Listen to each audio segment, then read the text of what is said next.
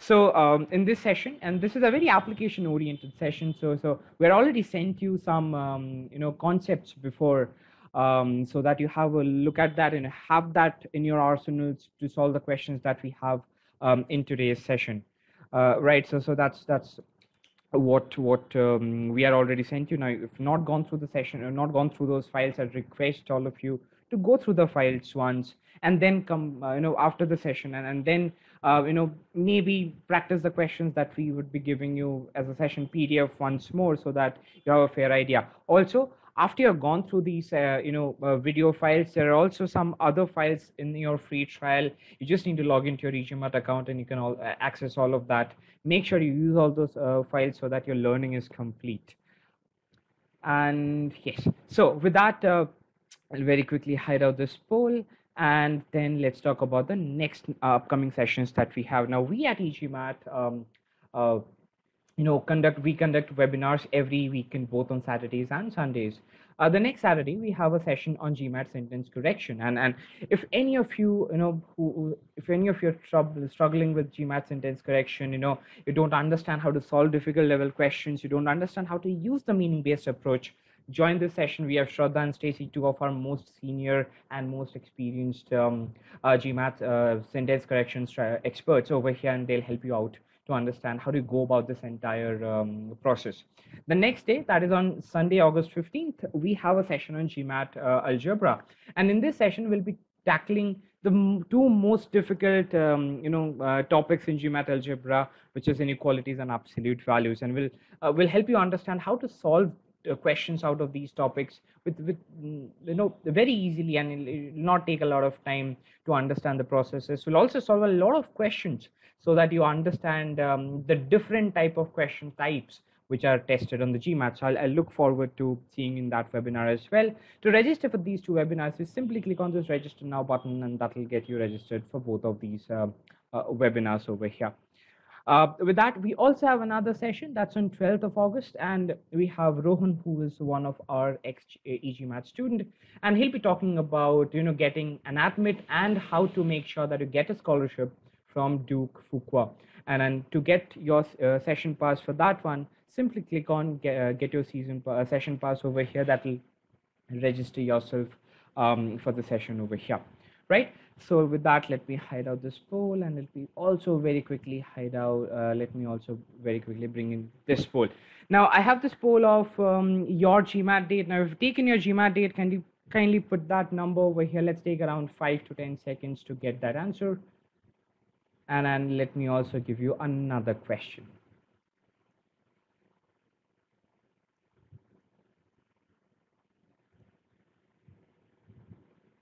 With that, I would also want you to tell me what, according to you, is your current quant score.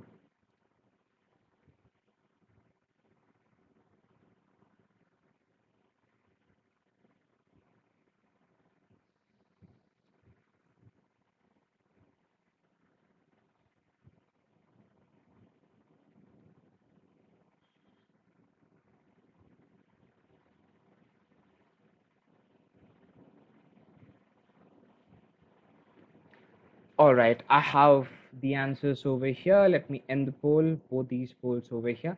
Now, a very fair distribution, as I can see over here. People taking the test in under a month's time is somewhere around 30%, I would say 20%. Then I also have around 45% if you're taking the test in another 2 months, I would say. And then almost around 40% more who've not taken a date yet.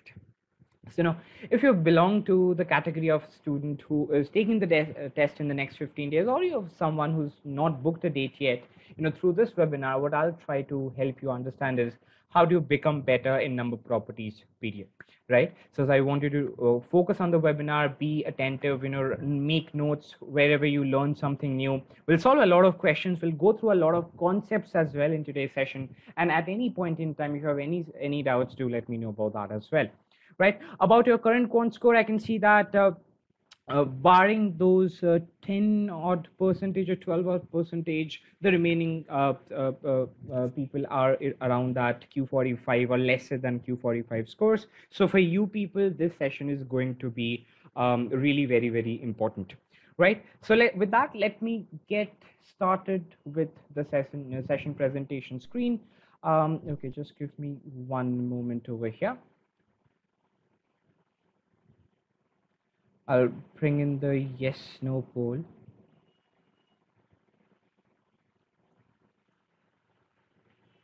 All right. Okay, please mark a yes if you can see my screen. It would be a black presentation written number properties 2 on it. That is perfect. For people at whose end the PPT has not loaded yet, just give it 10 seconds and let me take those 10 seconds to help you understand the logistics for this session. Now you can, so in the session, and this is a very interactive session, I don't want to, so don't essentially want to keep it a monologue. So I always want to keep my sessions interactive in nature, and that's the reason we have two polls over here. Now you can see one poll towards the right of your screen, which is answers Athreya's question, and in this poll, I'll be asking you certain questions throughout the session, small questions through which you will solve questions that we have brought for you today. So all of that answers need to go over here, and if you have any question or doubts related to the content that we have over here, or anything else related to GMAT strategy, or how do you prepare for the exam, you can post that out in the Q&A pod, which you can see at the bottom of your screen. And with me, I have Harsha, and I'll talk about him, and he'll help you out to answer those questions that we'll have in the Q&A pod. Right. So with that, let me very, very quickly take my pen and hide my palette. All right. So with that, let me introduce myself and my co-host today. So I am Athreya. I'm one of the SMEs, senior SMEs here at e-GMAT. With me, I have Harsha, and we both are also GMAT strategy experts. So anything around GMAT strategy, GMAT quant is something that you can ask us at any point in time. That's completely okay. I would be the primary host for today's session. Harsha would be supporting me throughout the session over here. So with that, let's very, very quickly look at this presentation. Now, this presentation, just a note over here, is made out of the Quant 2.0 course that we have. Now, the Quant 2.0 course, if I've not gone through this, please make sure you go through the course once to understand the various aspects of adaptive learning and getting feedback throughout the entire learning process. And our students were very, very happy when we actually launched this Quant 2.0 course. And I'll also give you some data to back that up. Essentially, if you're someone who's good at quant, even for them, it's a very good course because you only learn what you need to learn, because since it's an adaptive course in nature. For someone who's not that good at quant, we start really from the basics, and then at any point in time, if you have any doubts or questions, that gets solved out on a real-time basis. So no issues over that, and students are really very, very happy. Now, what happens when you launch a product like this and students are happy and they use the same? They become successful, right? And even our students became successful. You can see that we had the most number of Q49 scorers on verified reviews in gmatclub.com, and you can see over here it's almost twice the number of TTP, and TTP, as you all know, is a company which is predominantly known for its quant content. We on the other hand are primarily we were known for our verbal content, but right now even our students want us to create the verbal course very, very similar to what we have in the quant course over here. Not only that, we also have the most number of reviews, and that's counting. So I have the June data over here. I could have updated it. I'll update it the next time. We'll have the July data, the August data, and you can see over here we deliver at almost 4 times the success that any other company would essentially deliver. So this translates to something that's really very, very important, and this gives you an idea of how our process is important in nature, right? So with that, let's now talk about the webinar. We have 2 parts in the webinar. The first part is where we solve some questions, and I've brought some questions, some serious concepts, some really nice ways to solve questions over here in today's session. We'll go through all of that, and then that will typically take you around 2 hours. And then if you have any questions around number properties, GMAT, strategy, taking the GMAT, or any of that, we'll take those questions up towards the end of the session. right? The purpose of the session is very, very clear. Through this session, I want you people to understand two very important key things, that to ace GMAT Quant, A, you need to have a very solid understanding of the basics, and B, you need to know what are the structured ways to solve questions. With that, let me help you understand how do you go about this entire session. Now, I brought three questions, and they are data sufficiency questions.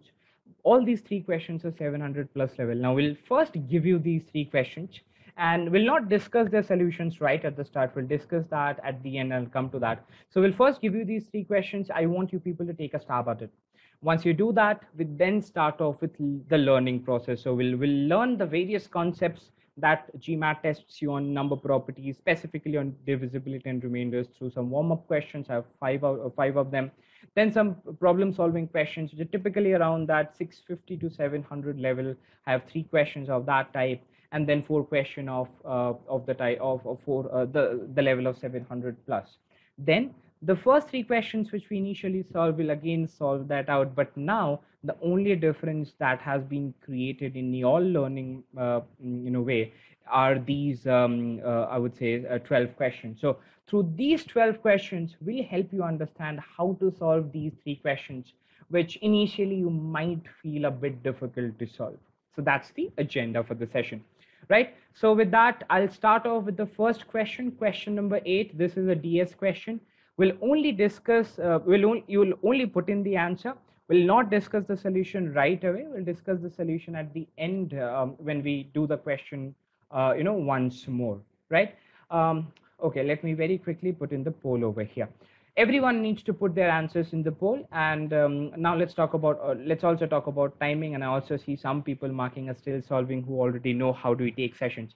So I want you to mark a still solving, and when 80% of you who have marked a still solving chooses another answer choice apart from that, we'll call time. So in this session, I don't time you people, you time yourselves, right? And so that's how we go for all the questions that we have in today's session. So I have 38 people who have marked the still solving, almost 100 people attending the webinar. Let's get this number to of 50, please. And the more interactive you make, the more you'll enjoy the session that much. So please make sure you interact, you put down your questions, you answer, and all of that. Okay, so I have 46 people who have marked the still solving. I need another 4 people. Very, very quickly, guys. 49, need one more, 51. Perfect. All right. Let's now move on to the first question. All the best for this one.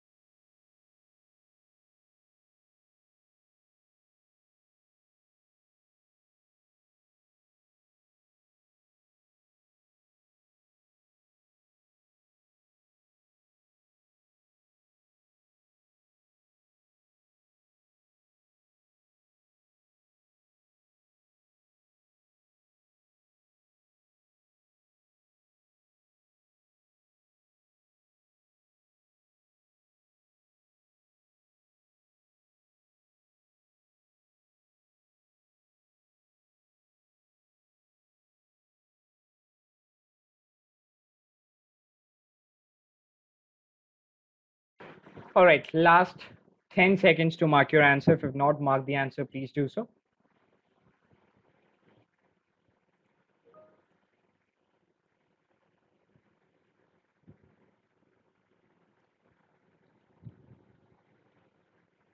5, 4, 3, 2, and 1. All right, I'm going to end the poll. I'll not broadcast the results or talk about the results right now. We'll next go to the next question. We'll solve our other two questions and then we'll talk about these three questions in brief. So let me reopen the poll. I have question number 9 for all of you. I've question the poll for question number 9. Let's very quickly put in the yes, put in the still solving so that I can give you the next question. Okay, let's get to that number of 50 people so that it becomes easy. And again, the faster you click on still solving, the faster you get the question, guys. So please do this. And it's a bit childish for me, but this is something that we do for all sessions, right? All right, thanks. I have my number. I'll give you question number 9. All the best for this one.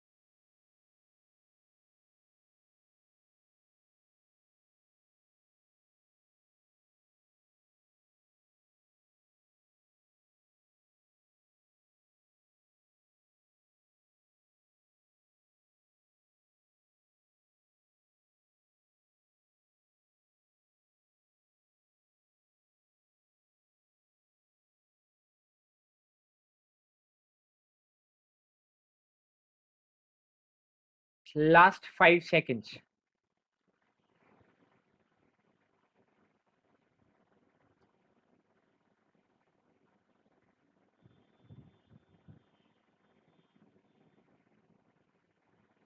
Okay, I'm going to end the poll.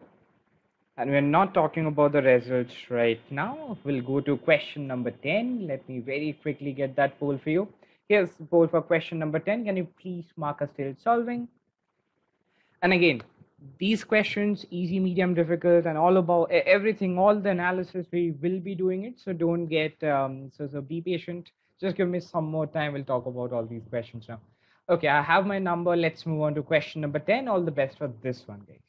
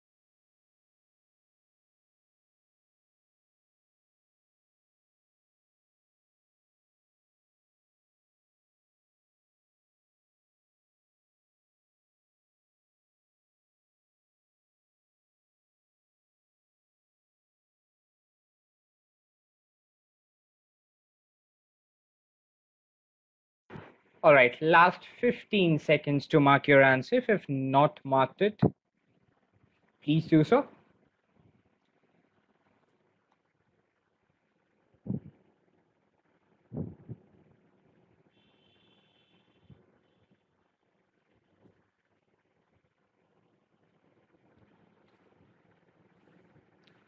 Five, four, three, two, and one. Okay, I'm going to end the poll now. All right, so I have my answers for all the three questions. Now, let me very quickly, reopen the short answer poll that you can see towards the right-hand side of your screen. I want you people to tell me how were these three questions, guys.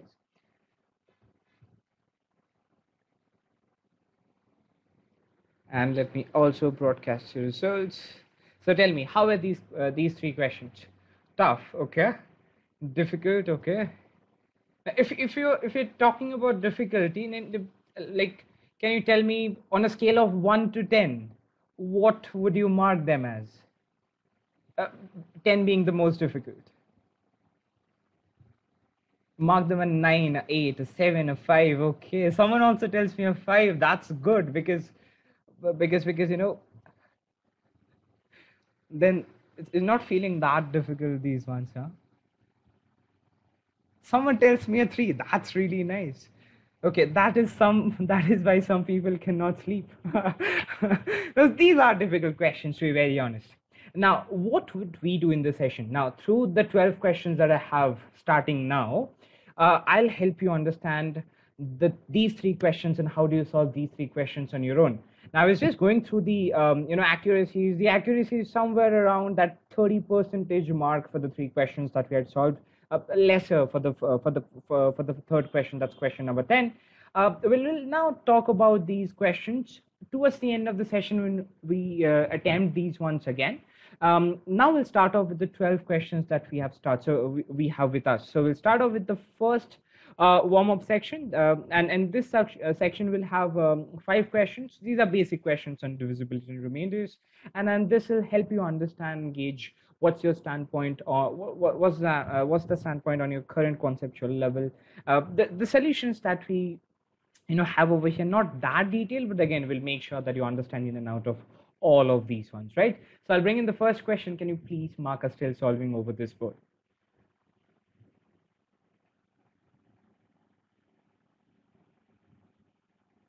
And someone tells me by the time we are done, these questions will seem easy. Absolutely correct. And that's what we are trying to, build in this session as well. All right, let me very quickly clear all the answers. I have 44 people. Let's get 6 more people. Mark us still solving. I'll give you the next question right away. 52. That's perfect. All right. The first warm-up question here on your screen. All the best for this one, guys.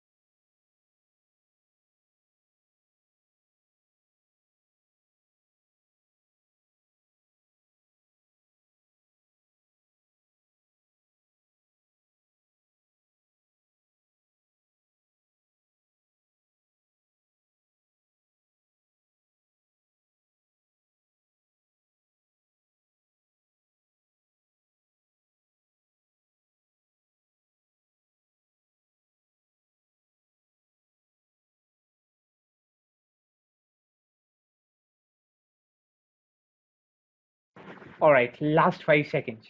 Let's very, very quickly put in the answers in the short answer poll. In the answer poll, sorry. Advait, you cannot see the question. I'll recommend you to please log out once and log in. That should, clear that out for you. Okay, perfect. Let me end the poll and very quickly broadcast the results. Now, 75% of you tell me that the answer for this question is choice B. 13% of you tell me it's choice A, and 4% of you tell me it's choice C. All right. Now, I'll very quickly reopen the short answer poll. I want you people to tell me In this question, since we see that z is a 3-digit number whose digits are consecutive numbers in increasing order, and we are trying to figure out the relationship between z and divisibility of 3, can you people tell me what's the rule of divisibility of 3? In the short answer poll, very, very quickly, please.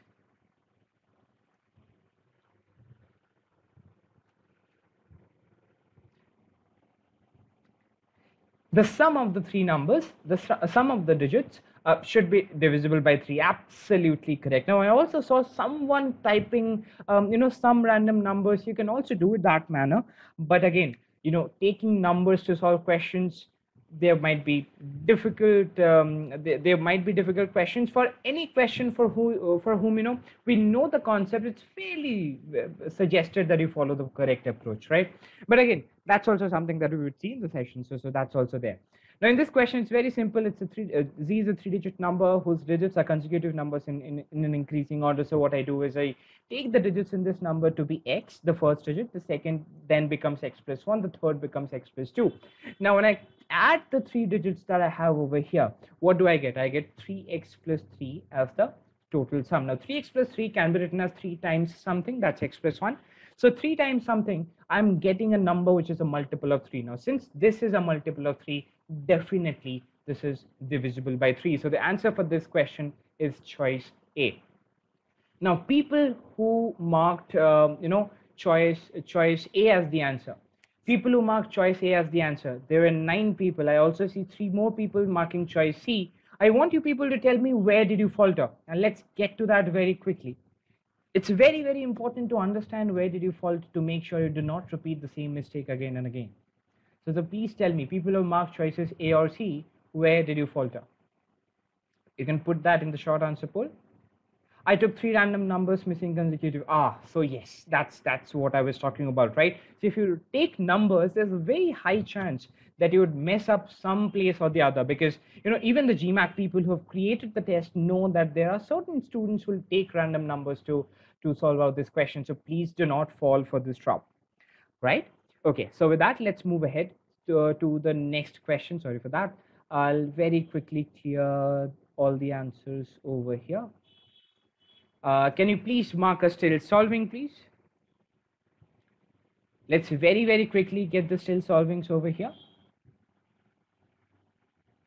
I did not write it out, realized you can factor out 3. That's fine, you did not make this mistake. It's a very small mistake, and you did not make that mistake again. That's something that I can be sure of. John, so yes. Okay, so I have my numbers over here. Let's move to the second warm-up question. All the best for this one, guys.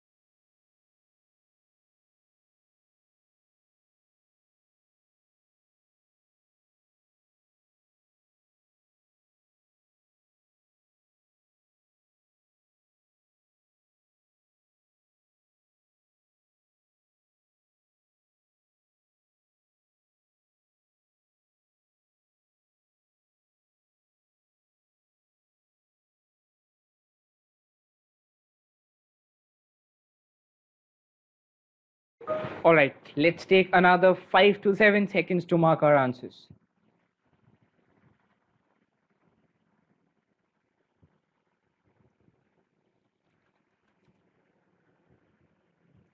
Three, 2, and 1. Okay, let me end the poll over here, broadcast the results. Now the results are so varied in nature. Okay, so what do I have? 43% of you marking choice A, 41% you marking choice C, another 7% who mark choice B as the answer.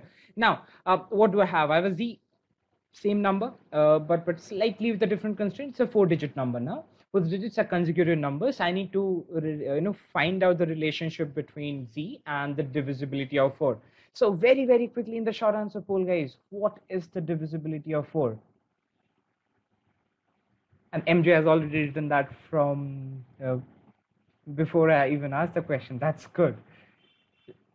Let's very quickly get the answers. What's the concept for divisibility of a number being divisible by 4?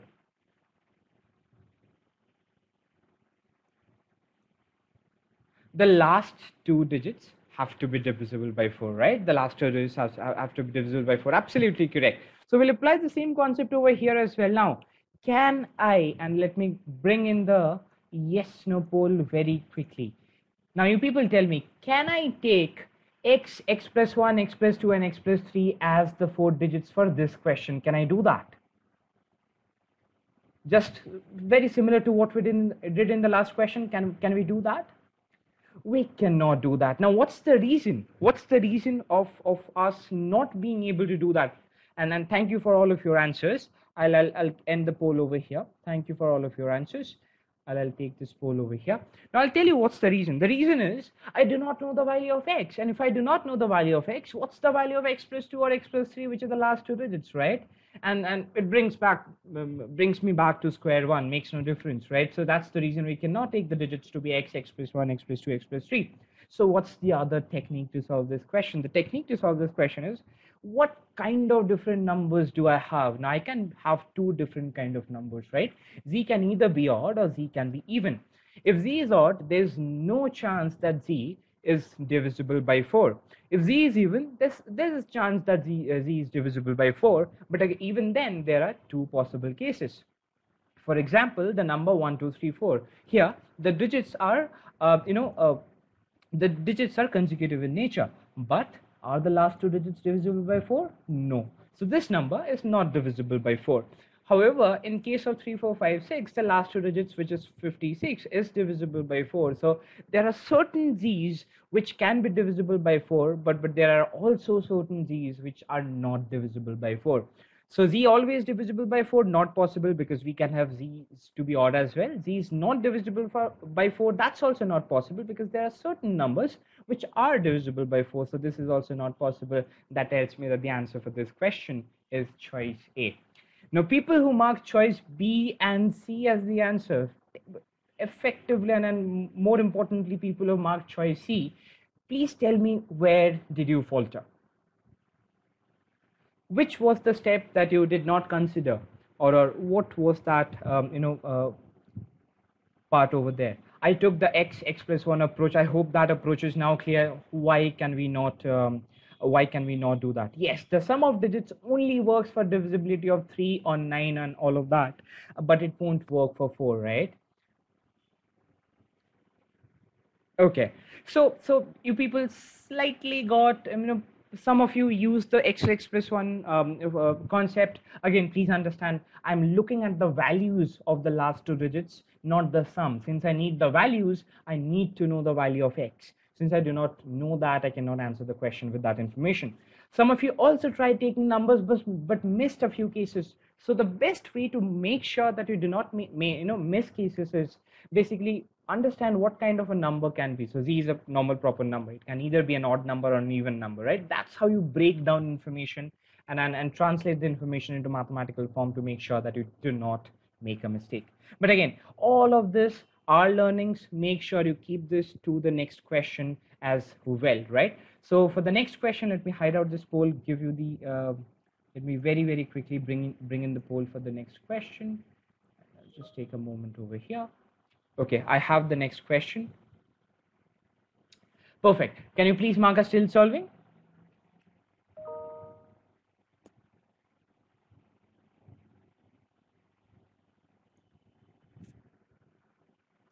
That is perfect. Let's now move to question number 3. All the best for this one, guys.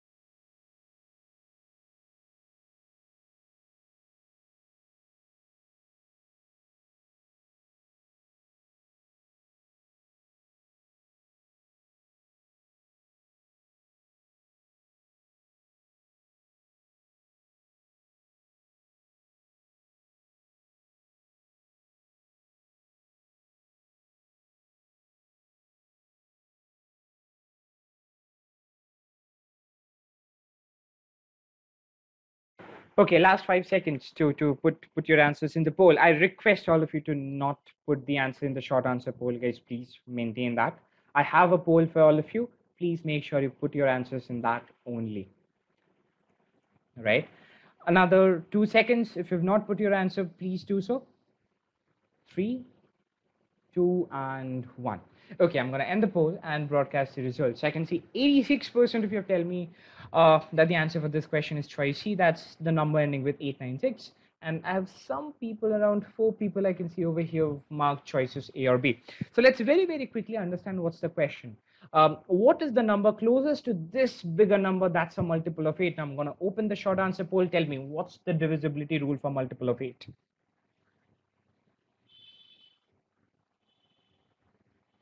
The last the last 3 digits should be divisible by 8, right? The last 3 digits should be divisible by 8, right? Absolutely correct. Absolutely spot on. So we'll do the same thing over here as well. I'm not going to look at this bigger number. I'm just concerned about the last 3 digits. Now, what are the last 3 digits in this number? It's 897. Now, when I divide 897 by 8, I get a remainder of 1, right? So basically, the two closest numbers, which are a multiple of 8 and are around 897, is I can either subtract a 1 over here or add a 7 over here to get both these numbers. So I get option A, I get option C. Both of them is something that's both of these numbers are divisible by 8. Now I need to find out the closest one. Which do I go to? Which number do I go to? Obviously the number that's only one number away from my original number, that's the number ending with 896, which makes choice C the right answer for this question. Right? I hope all of you got this question correctly. Now, to understand this, the last 3 digits more effectively, you can also break that out. Maybe you can break that out as 800 plus 80 plus 16. That would give you 896. So that's also something that you can do. Again, just from the standpoint of how to ease your calculations, this is something that I would recommend all of you to follow. Right? So with that, let me very, very quickly move on to the next question. I'll bring in the fourth warm-up question for all of you. I'm going to reopen the poll that I have over here. I want you people to mark are still solving. Let's get 50 people very, very quickly so that I give you the next question.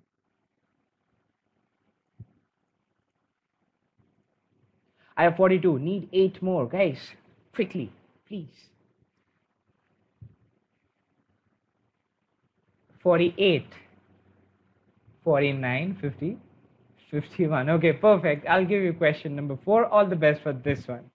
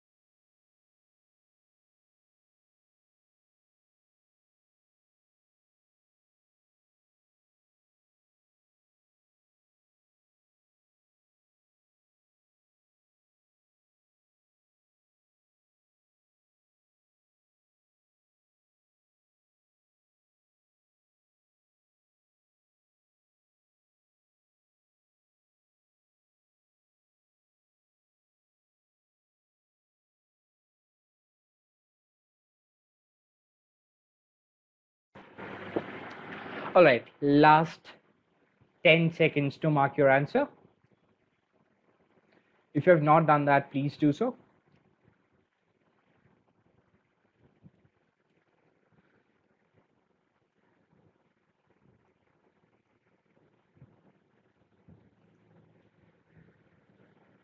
Three, two, and 1. Okay, I'm going to end the poll. and broadcast the results. Now, which was that one choice? I'm going to open the short answer poll. Which was that one choice that you should not have chosen?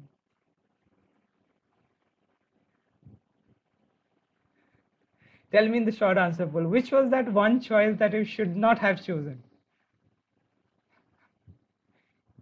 You should know it's choice E, because I do not have 5 choices over here. So this is something that you should not have chosen. I'm very sorry for this poll. I'll change the poll the next time. I'm sorry for this. But yeah, I was just waiting. So someone choosing choice. Yeah, I would have catch that person and told, wow, how did you get that? Okay, that's good. I'm going to end the poll. Thank you for all of your answers. Now let's look at this question. It's a very interesting question.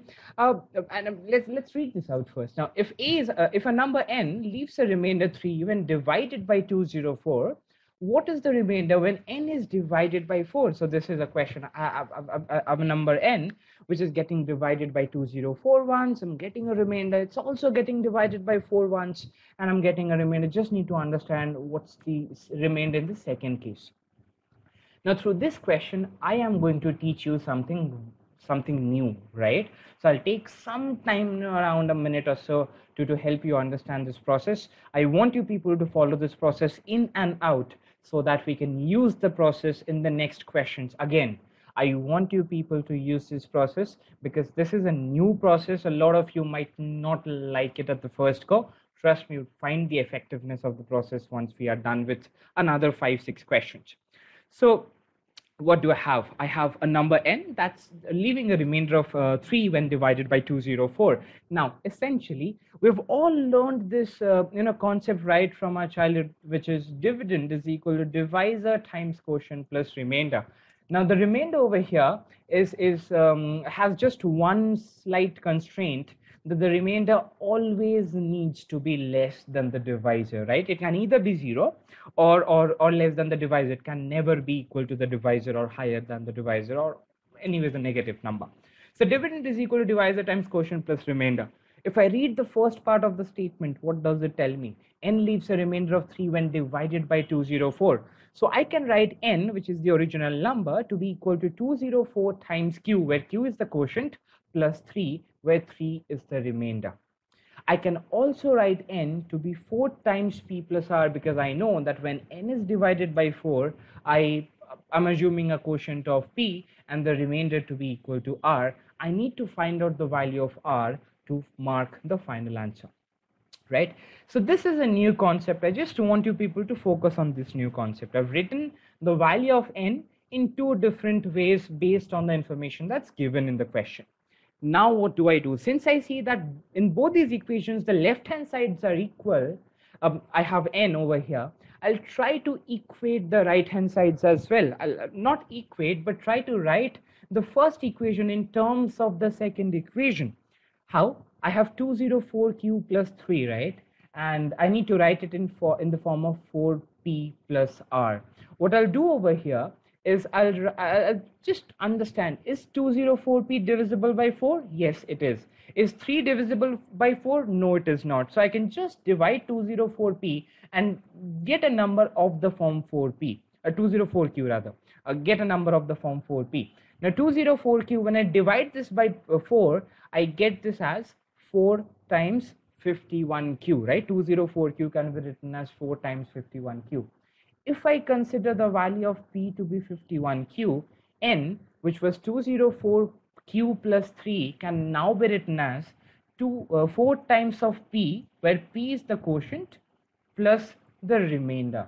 The next thing that I need to check over here is the constraint that I have for remainder. Is the remainder less than 4? Yes, 3 is a number that's less than 4. So I can say that n over here is written in the form of 4p plus r. I need to find out the value of r. The value of r comes out to be 3. Now for this question, you might find that you're not, if you want to, let's say, put your hand on your nose, you're not doing it in the most effective manner. You're roaming it around your head, back from the back of your head, and then touching your nose. Now, for this question, it might feel so. It also might feel so because you're doing it for the first time, but I want you to embrace this process. Why do I want you to embrace this process? Because once you do this, The next set of questions that we have, also the DS questions that we have, and all the 700 plus level questions that the GMAT tests you on the actual test, would be if you use this process, the question becomes very, very easy, and we'll also see that in our coming questions. Shashank has a question, what level of question is this? This is typically of the form of 600, I would say, Shashank, not more than that. But through this, please learn the concept. Okay, very, very quickly in the yes, no poll, is the process clear to all of you? Please mark a yes or a no if the process is clear or not clear. And for anyone for whom the process is not clear, just put that in the short answer poll. What is not clear? I'll help you out understand. Very, very quickly, what is not clear? I'll also explain this solutions once more because it's needed so that you understand you understand how to go about this process from the start.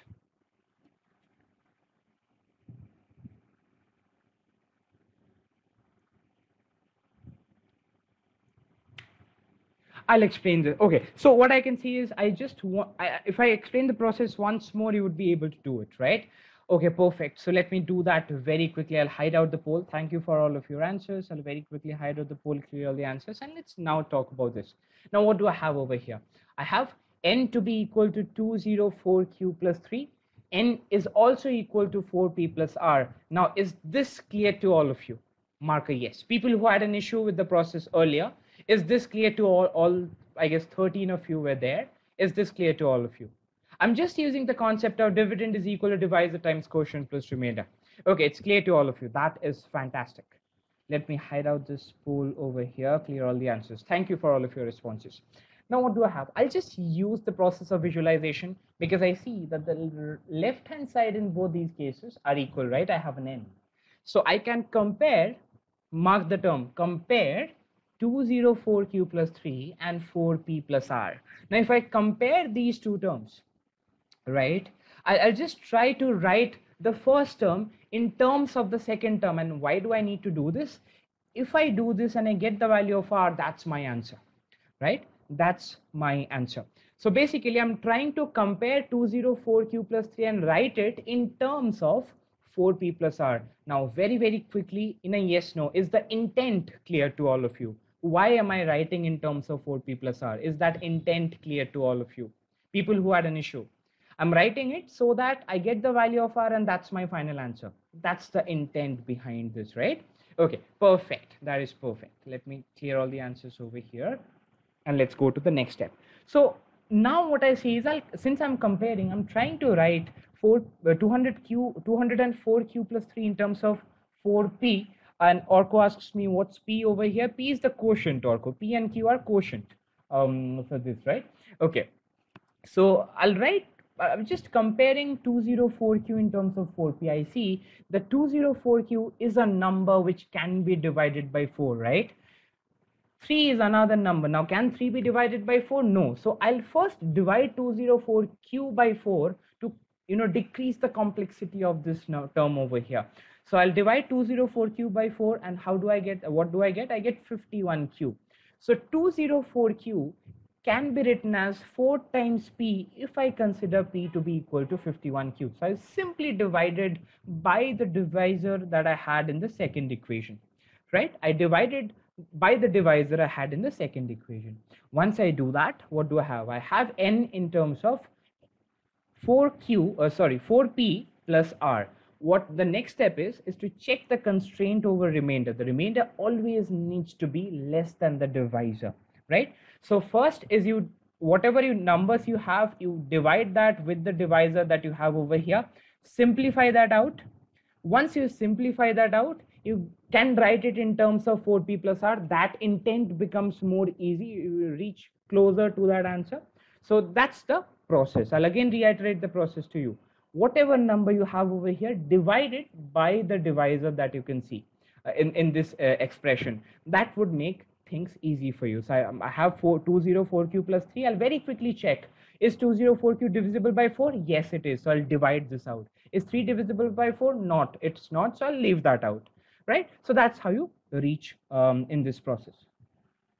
How do you get P is equal to 51Q? If you divide 204Q by 4, and why do I divide by 4? Because I told you need to divide by the divisor that I have in the second expression. You get 51Q, right? And that's the value of P, right?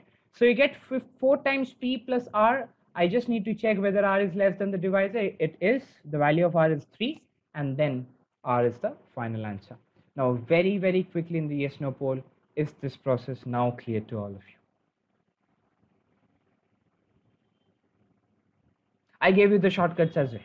You essentially have to divide the number that you have in the first equation by the divisor of the second equation, right? Now you might feel, what if the number is not divisible by 4? There can be infinite what ifs in a question. We'll not focus on that part, right? There can be infinite, ifs and nots. We'll not go into that part. Let's only focus on the question that we have at our hand, right? So with that, let me clear out this poll, give you the next question. Can you please mark still solving in this one?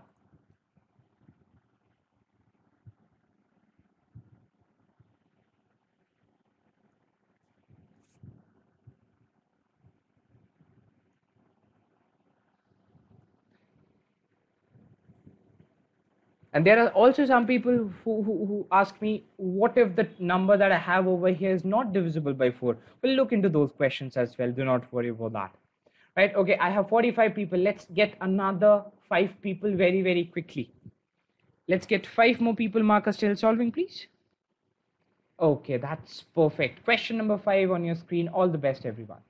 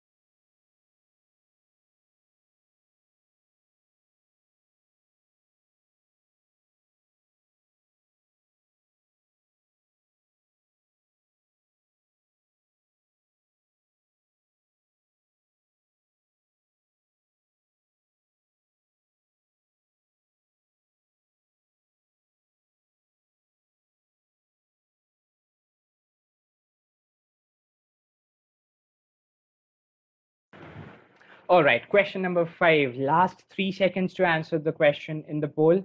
Please mark your answer. I'm going to end the poll in another 2 seconds, guys. 2, 1, and 0. Okay, let me end the poll. Broadcast the results.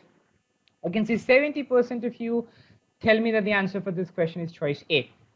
Now, very, very quickly, the yes no poll, because I need to understand which process did you follow. Now, tell me, how many of you followed the process that we learned in the previous question? And be very honest to yourself. I'm just trying to understand what's the acceptance level over here. Just be very honest. I'm just trying to understand the acceptance level. Okay, this is interesting.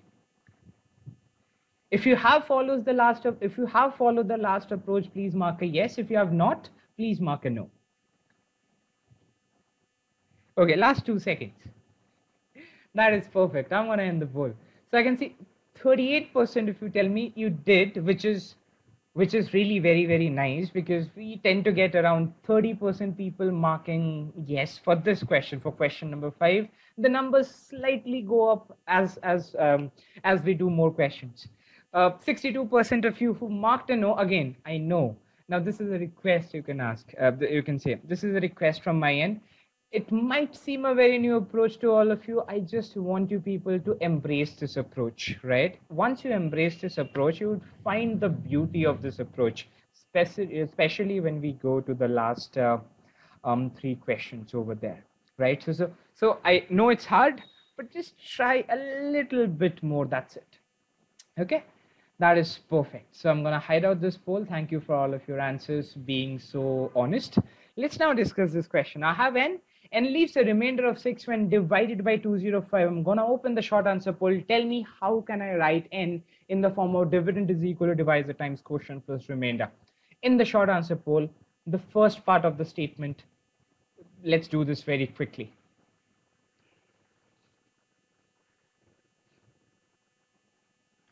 N is equal to 205q plus 6. Absolutely perfect. Absolutely perfect.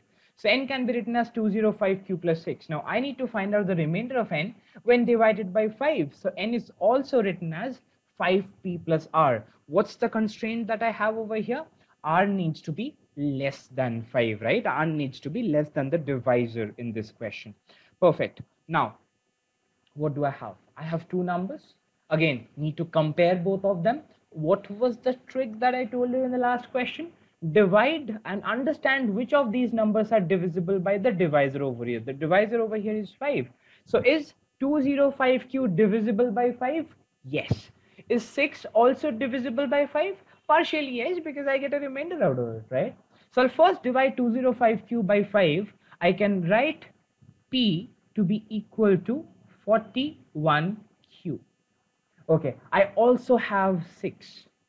Now, if I divide 6 over here by 5, I can write this as 5 times 1 plus 1, where 1 is the quotient, 1 is the remainder, right? So as effectively, the value of p becomes, so I can write 205q plus 6 to be equal to 5 times of 41q plus 1, which is the value of p plus 1.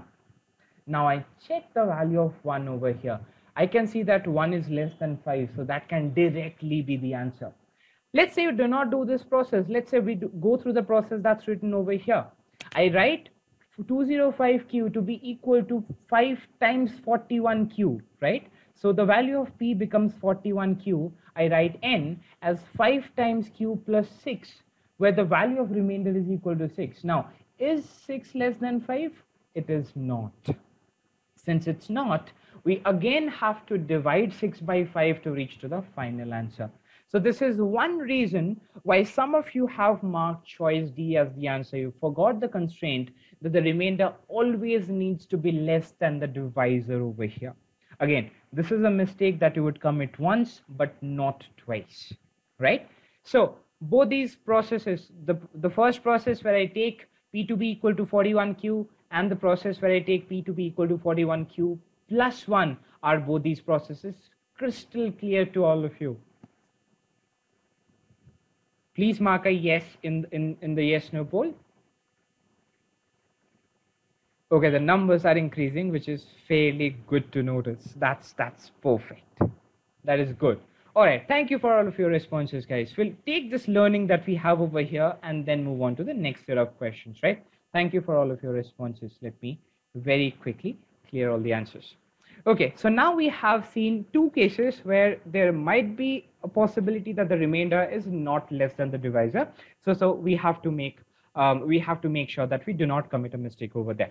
So that brings us to the end of the warm-up section. We had practiced 5 warm-up questions, and then fairly fine. And let me very quickly give you another poll over here on how many warm-up questions did you get correct, and let me very quickly clear all the answers. Yes, go ahead, guys. How many warm-up questions did you get correct? And let me also increase this so that you can see the 5th option as well. Okay, so majority of you tell me it's 4 or 5. I have around 25% people telling me it's either 1 or 2 or 3. That's okay. Again, the major point over here is that we take all the learnings that we have and we'll move ahead with the next set of questions. Plus, we'll not make the same mistake, twice, right? So with that, let's now move ahead to the next set of questions. Let me hide out all these polls, and please understand that these questions are warm-up questions and not that difficult, as I told you, right? The questions which are actually asked on the GMAT are much more difficult, and they'll require a very high usage of applications of what we learned over here. So make sure you understand all these questions in and out, right? So with that, let me give you the poll for the first question, reopen this, and now we are moving to the next set of GMAT level questions, the problem solving types of that 600 to 650 level. Please mark us still solving. I have the poll for all of you, right? Please mark us still solving. Let's get 50 people mark us still solving. I have 41, need 9 more.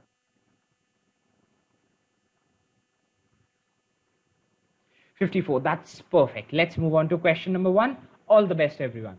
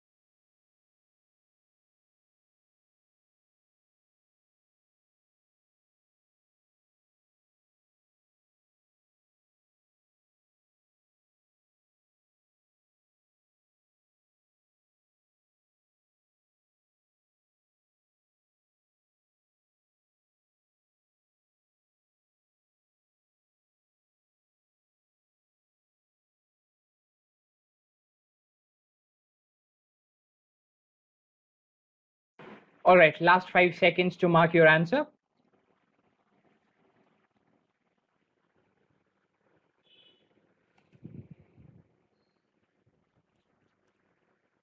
3, 2, and 1. Let me end the poll, broadcast the results. So 66% of you tell me that the answer for this question is choice C. 19 plus 2, that's 22. 19 plus 3, that's 22% of you tell me it's either choices B, C, B, D, or E. So let's look at this question. But before that, I want you people to tell me how many of you did the math. That means calculated the value of M first by doing 30 times 8.2 and then solved the question. How many of you did that? Okay, let's see these numbers. This is very interesting. It's a tough fight going on, as you can see in the poll. I have a 46 versus 54 right now. Okay, that is perfect. Thank you for all of your answers. I'm going to end the poll right now. Okay, so what do I have? I have a 47 versus 53. So it's a tough fight. Now, for this question, obviously, any of the two methods, if you are calculating the value of M, it does work. I'm not saying it won't work. But what if the numbers become difficult in nature? 30 and 8.2 is replaced with such numbers for which calculations are difficult. Obviously, we don't want you to calculate, right? Because the more you calculate, the higher the chances of getting some incorrect result. So what's the way out? The way out is something that we learned in the last two questions. How do you use that? Let's see. Now, what do I have over here? M is a positive integer and M by 30 is equal to 8.2. So essentially, I know that dividend is equal to divisor times quotient plus remainder. And I also know that the remainder is less than the divisor. And what is the divisor? The divisor in this question is equal to 15. So since M is equal to 8.2 times 30, I simply write that out over here. Now 8.2 is a decimal number, right? I need to divide into two parts. One is the integral part, the other is the decimal part over here. Now I have 30 times 8 plus 30 times 2. Now what's the value of 30 times 2? It's equal to 6. Keep that in mind. I can also write M in the form of 15p plus r, where 15 is the divisor, p is the quotient, r over here is the remainder. Keep that in mind that I have a constraint. R needs to be less than 15. Now, very simple post this. What do I have? I have n in the form of 30 times 8 plus 6, right? 30 times 8 plus 6 needs to be written in 15 times p plus r. So I'm just visualizing this. I have a 6. I've kept that out because 6 is not divisible by 15, as I already told you. I have 30 times 8. Now 30 times 8, I need to divide this by 15. Is it divisible? Yes, it is. To get a 15 from 30, I can split that 30 into two parts. One is 15, the other is 2. So what I do over here is write 30 times 8 as 15 times 2, which is essentially 30 times 8. This is much more readable in nature because I can, I've written this in the form of 15p, where the value of p is 16 over here, 2 times 8 plus r. Now, is r less than 15? Yes, it is. Can I directly write the answer? Can I directly go to the answer? Yes, I can. So I'll do this, reach the answer, and this process would not take you more than 15 seconds to 20 seconds if you know the approach in and out. And that is the reason why I want you people to, essentially embrace this method. All right, the yes/no poll, very, very quickly. Is the solution clear to all of you? Let me open the poll. Is the solution clear to all of you? Okay, I see 5 people tell me that the solution is not clear to them. Can you please post what issues did you face over here? In the short answer poll, very quickly so that I can address them right away. What were the problems that you people faced? Why could you not understand the solution? The value of p, okay? How did we get p as 2 times 8? Okay. What else? All right. So we'll just go back a step back, right? We'll go one step back. What did I have over here? 30 times 8 plus 6, right? So I had 30 times 8 plus 6. Now, what did I tell you in the last two questions? Always divide these numbers with the divisor I have in the second equation. Yes or no? I did that, right? Always divide it with the number I had in the second equation. So I have to divide this with, and I have to compare which of these numbers are divisible by 15. Which of these numbers can I divide with 15? 30 times 8, I can divide with 15. Can I divide 6 by 15? No. So I'll place 6 directly over here since this is not divisible by 15. I have 30 times 8. I need to write this number in the form of 15p. So I break 30 into two parts, 15 times 2, because I need to write it in form of 15p, right? So I break it in two parts as 15 times 2. When I break this in two parts, what do I get? I get 15 times 2 times 8.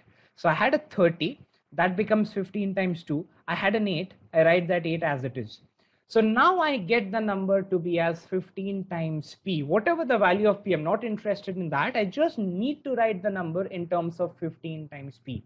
If this is clear to all of you, can you please now change your no to a yes in the same poll?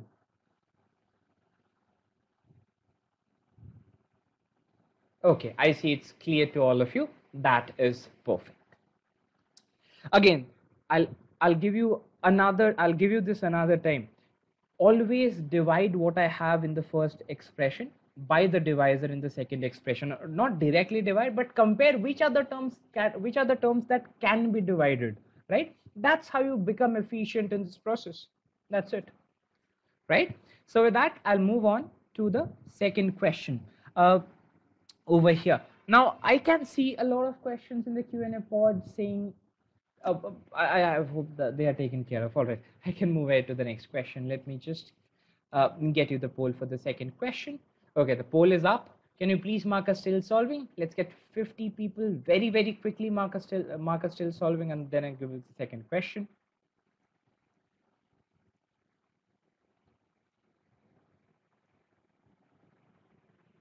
All right, that is perfect. Let's go to question number 2. All the best for this one.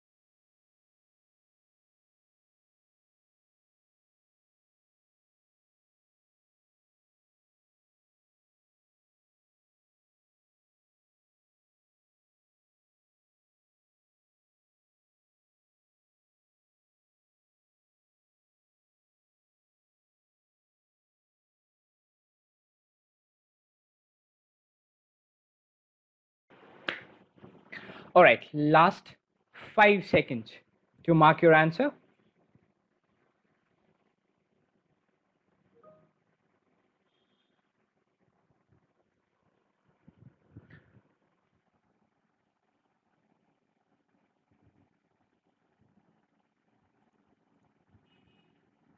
Okay, perfect. Now I can see some of you tell me that why do we follow this approach? It seems a bit more convoluted. It's not naturally coming to me. I understand, because I'm teaching you something very, very new. But understand this fact: why am I teaching you something that's a new, is slightly convoluted? And so what's the reason for me to do that?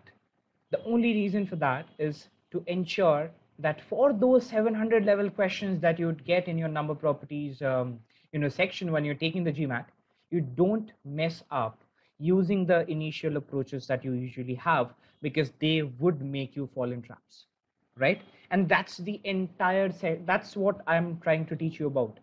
Now, if you learn this technique, all questions, and I would rather say 95% of questions, 95%, mind you, is a very, very big number.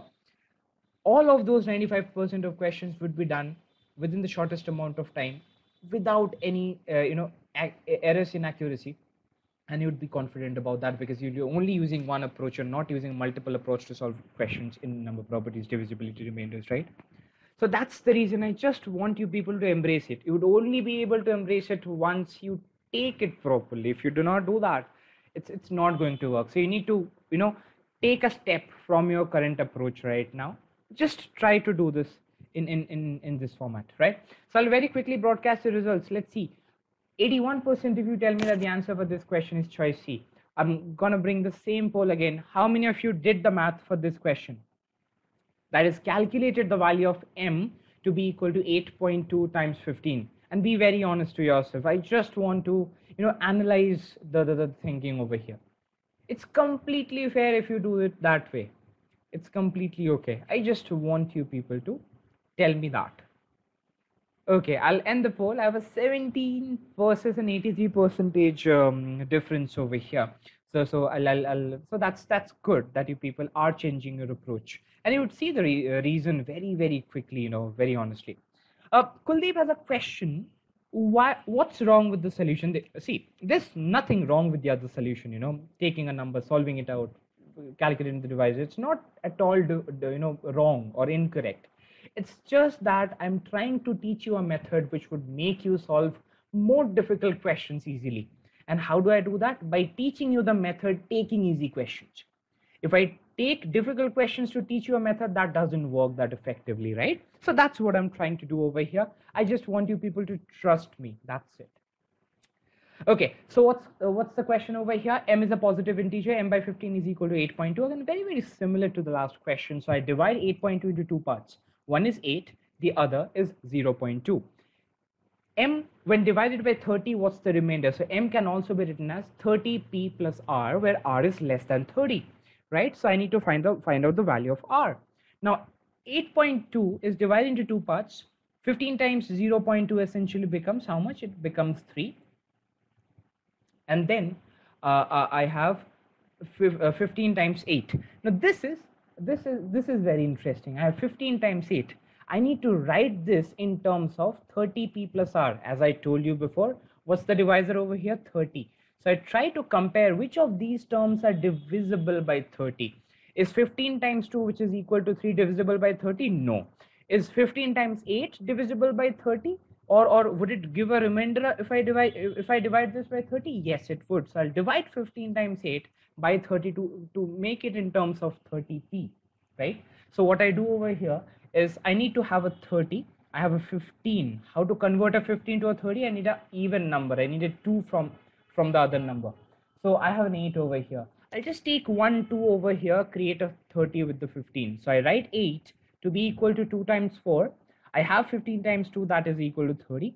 I can write this as 30 times 4 plus 3, which is of the form of 30p plus r, right? 30p plus r. Now, is r less than 30? Yes, it is.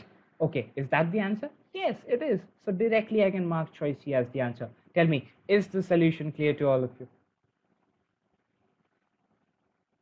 Again, new approach, I understand. Difficult, I even understand that. But just trust me, for another 20 odd minutes, you would see the result for this, right?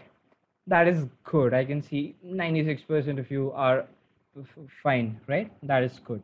Okay, Pooja has a very interesting question. Can we follow the approach of 8 plus 2 by 10? Again, I would not want you to go through that. You would get the answer as 3 by any which method you do it, but I would rather recommend you not to go through that method, right? So that's something. Again, understand, embrace this new method. It will help you solve out the difficult questions. With that, let's move on to question number 3. Let me give you the poll for question number 3. Please mark a still solving. Let's get 50 people mark a still solving over here. I have 25. Let's get to the number 50 very quickly. 42. I need 8 more. I've been nagging about this all through the session. I'm sorry about that. Okay, I have my number 50. Let's go to question number 3. All the best for this one.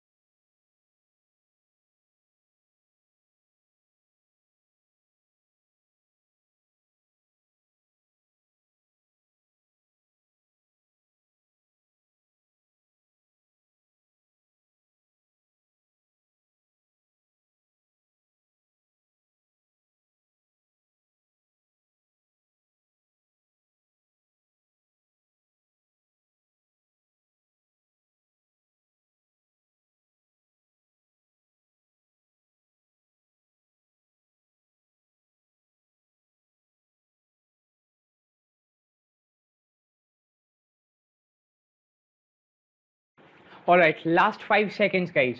Last 5 seconds.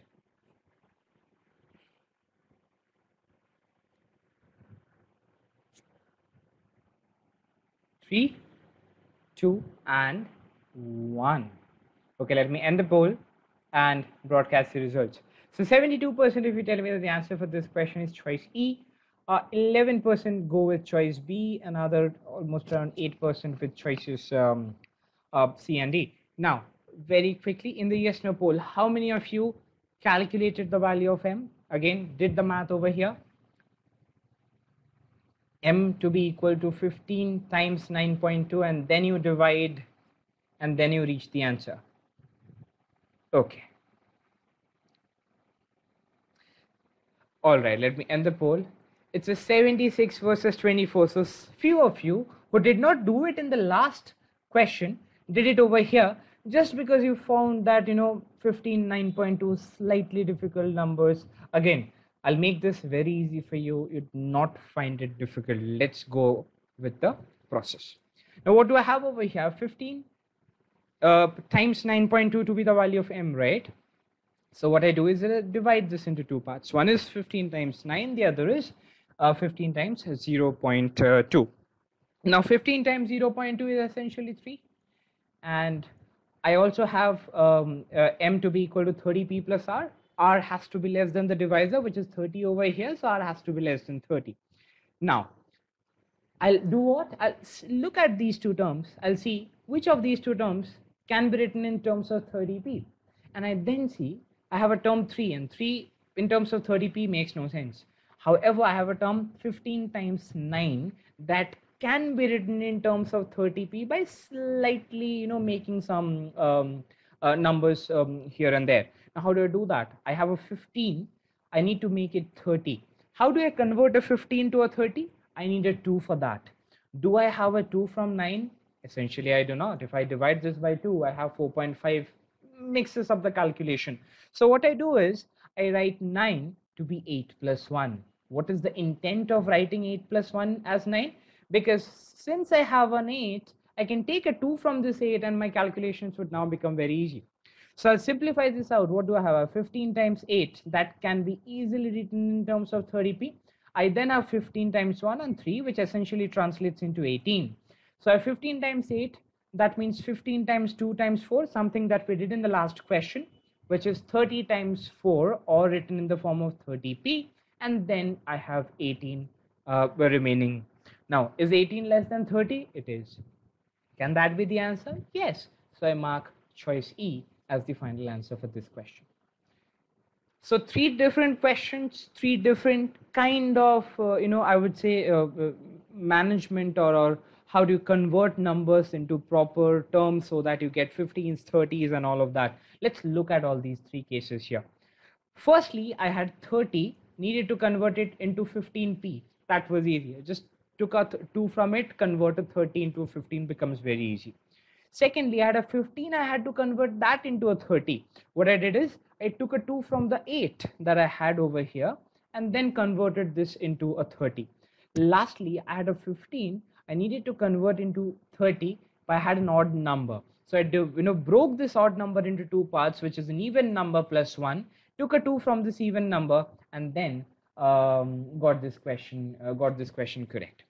Now Nabil has a question for me. Why taking 15 times 2 times 4.5 wrong, since we're comparing the equation? Again, it's not wrong. It is just going to complicate things for you. You can do the same thing. It'll complicate things for you.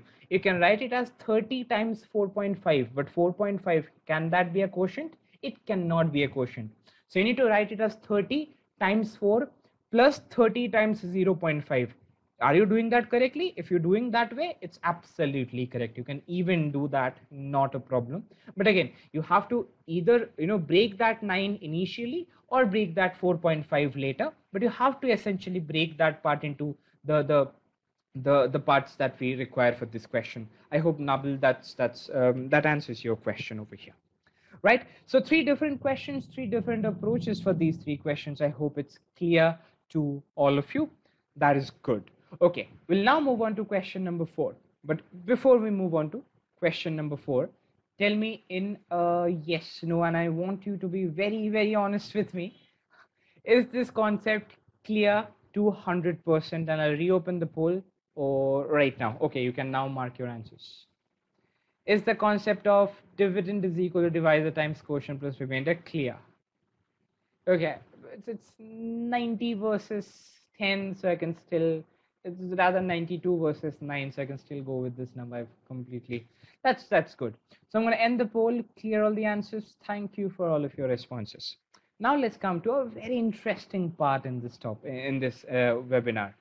We'll try to understand this concept in a much more detailed fashion, right? Now, and we'd be using the yeah, short answer poll a lot during this process, so keep an eye out. So let's say if I ask you that, I need to find out the remainder when 31 plus 43 is divided by 7.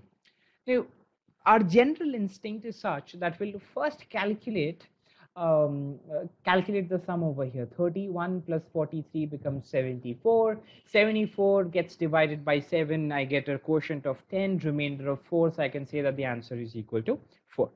Now, essentially, you can either add it up right away in the beginning and then calculate the final remainder.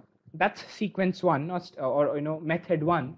Method 2 is when you calculate the initial remainders by calculating the individual remainders of both these numbers. So you divide 31 by 7, calculate the remainder. You divide 43 by 7, calculate the remainder, and then say that I'm getting a remainder of 3 in the first case, 1 in the second case. Since I'm having the addition symbol over here, I'll add the remainders that I get over here to get the final answer to be 4. Now, for this question, or if I give you this question, if I ask you this question, which sequence do you feel is a better sequence to solve out the answer? Better, by better I mean it also needs to take lesser time, it's less complex. What is a less complex sequence? What would take you less time? Okay, I want more answers, guys. Please put your answer in the short answer poll. Just trying to understand your thinking over here. Okay, someone tells me it's 1, but it depends. Okay, we'll also see those cases as well. Now, for this question, I typically feel that both cases work, but I would rather say that I'll go with the first approach because that's more instinctive to me. But what if I give you a product sign between these two numbers? It's not addition anymore. It's now a product of 31 and 43. Now, if I do the first, if I go through the first sequence, and let me also end the poll. Let me delete this out. Okay, if I go through the first sequence, I need to calculate the product. Calculating product is a difficult task. If I tell you, calculate 81 times 87 for me, that's a difficult task, right? So, you need to calculate the product and then find out the remainder.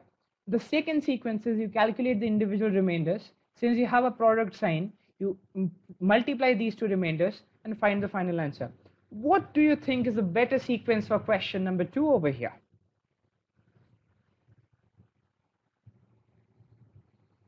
Definitely the second one, correct? Definitely the second one, absolutely correct. One is more fun. One is definitely more fun if you don't want to lose out time on the last 8 questions or the last block of questions in the GMAT. If you don't want to rush through, then only one is something that you can take up. Can no longer see the poll. I'm actually not putting up a poll. And who's this? Okay, Shaoli, I'm not putting up a poll. I'm just trying to get your answers through the short answer poll. So this works for me. Okay, if you want, I can also broadcast the research, right? Okay, so thank you for all of your answers. I'm going to end the poll and clear all the answers. Now, definitely for this question, I would say the second sequence is a much better sequence, right? It saves you a lot of time. But you also need to understand, why does this process work? Is it something that would work for all questions, or is it only because of only works for these 2 questions? It works for all questions. How? It uses the same concept. Dividend is equal to divisor times quotient plus remainder.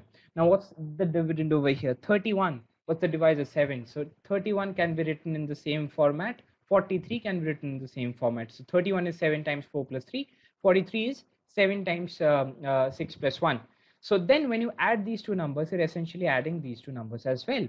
So what you have is you add these two numbers, take the 7 common. If you take that out, what do you have? You have 7 times something plus the two remainders. That's the final answer. When you multiply this, again, something very similar happens over here. So I have 31, I have 43. Now consider when I multiply two numbers a plus b with another two numbers c plus d. When I multiply these two, what do I get? I get AC plus BC. So I need to expand this out. So what do I have is I have 7 times 4 plus times 7 times 6. Then I have 3 times 7 times 6, that is BC. And then you have 7 times 4 times 1, that is AD. And lastly 3 times 1, which is equal to BD. So simplify this out, you take 7 common, you again see that it comes in the form of 7p plus r, where r is simply the product of the remainders that you would essentially find out individually, right? This is the same concept that's happening over here. So with that, I'll now move on to question number 4. Whatever we have learned over here, we'll try to apply that same thing in the next coming questions. You already know what's the process, right? You need to mark as still solving.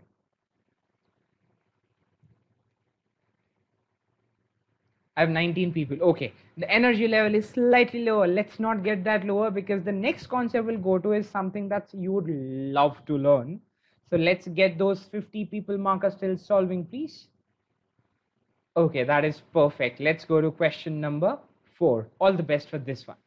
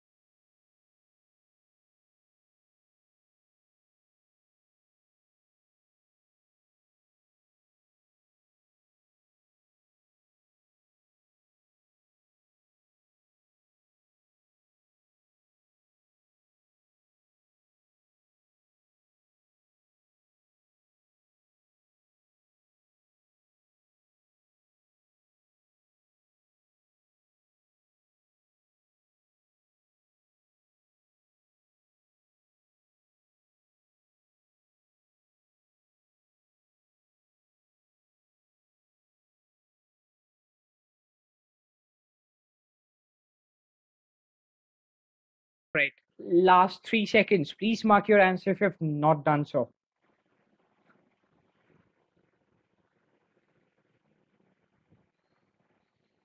3, 2, and bam, 1. Okay, let me end the poll, broadcast the results. So let's see. 48% if you tell me that the answer for this question is choice A.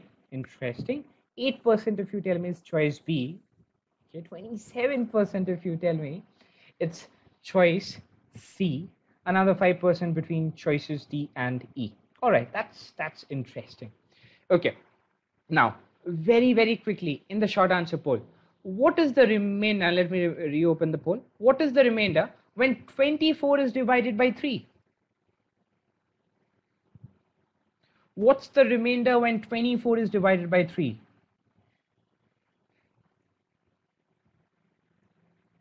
It's equal to 0, right? Absolutely correct. What's the remainder? Sashi, I'm talking about the remainder, not the quotient. It's equal to 0. I hope that's a misprint, right? Okay. What's the remainder when 38 is divided by 3? Let's get this. What's the remainder when 38 is divided by 3?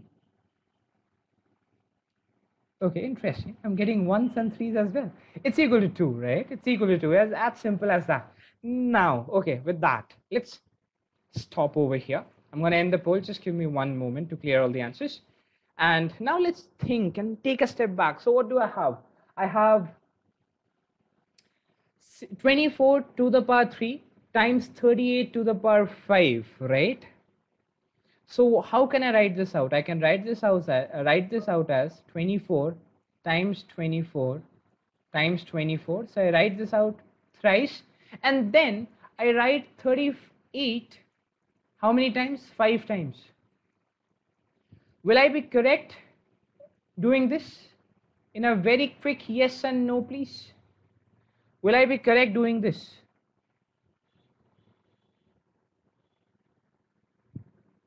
Okay, people tell me no. Why? I can write 24 to the power 3 as 3 times 24 in its product form, right? Okay, very interesting. 11 people who tell me that I cannot write this. Tell me the reason. Why can I not write this? Can I not write 2 to the power 2, which is essentially a 4, in the form of 2 times 2? Can I not write this? I definitely can, right? Okay, I have 8 people who tell me I cannot do that. I need to understand.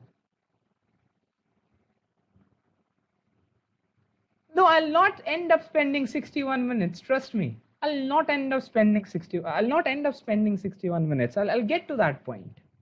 I'm just asking this mathematically. Would I be correct if I write this out? In terms of mathematics, please tell me out. Would I be correct if I write this in terms of mathematics? Definitely yes, right? Mathematically correct, right? Now I'm writing this out just to help you understand the question. That's it. Yes, I'm not asking if it was efficient or not. Thank you, whoever that was. Thank you, Joseph, for that comment. I was actually looking for that. Okay, so now let's take a step back. Remember sequence 1 and sequence 2. What did we learn? We learned to calculate individual remainders, right? Now, I know that the remainders that I'll get from 24s are zeros. The remainders that I'll get from 38s are 2s. So essentially, at the end, I'll need to multiply all the zeros and the 2s. I have 3 zeros and 5 2s. Yes or no? I need to multiply all these zeros and 2s, right? So essentially, the final answer would become a 0. Because I'm multiplying a 0 with other numbers. That doesn't make sense. I'll end up getting a 0 itself. So that is the reason why I wanted you people to just look, visualize, and understand what am I talking about here. I'll definitely not get 61 minutes on this question. Okay, what if one side is not resulting in a 0? We'll look at those questions as well. Do not worry. I have those questions as well. But is okay, this is very interesting. Where is my yes no poll? Just give me one moment, please, guys. I have my yes no poll over here. Let me clear all the answers. Tell me, is the solution for this question clear? Is it clear? Is the solution for this, why is it 0, clear to all of you? That is perfect. Okay, one very quickly in the short answer poll. Which sequence did I use to solve this question? Sequence 1 versus sequence 2. Which did I use to solve this question? I used sequence 2. By that I mean I calculated the individual remainders and lastly multiplied the remainders over here. Now, as you people know, I'm a bit silly. I have another silly ask of you. In all of these questions, and let me clear all the answers from the short answer poll. Now I'll show you the answer first. Now, since 24 is completely divisible by 3, I have zeros over here. Multiply those zeros with whatever number I get later on. Finally, the answer becomes a 0 itself. So I'll not invest a lot of time finding out what remainder would I get from the second number. However, I did not consider the powers first. I just considered 24 or 38, right? That's what I did. Can you people in the short answer poll write that always consider base numbers and then exponents? Can you write this statement for me? It might sound very silly to all of you. I just want you people to write it out so that it ingrains in your head. You do not forget this. Always consider the base then the exponent. Always consider the base, then the exponent, right? Thank you for being a part of my silly asks. It really would help you later on, trust me. But thank you for writing that out. Okay, so we'll keep that in our mind, right? I'll end the poll. Thank you for all of your answers. I'll clear all the answers. And now I'll move on to the next question, question number 5.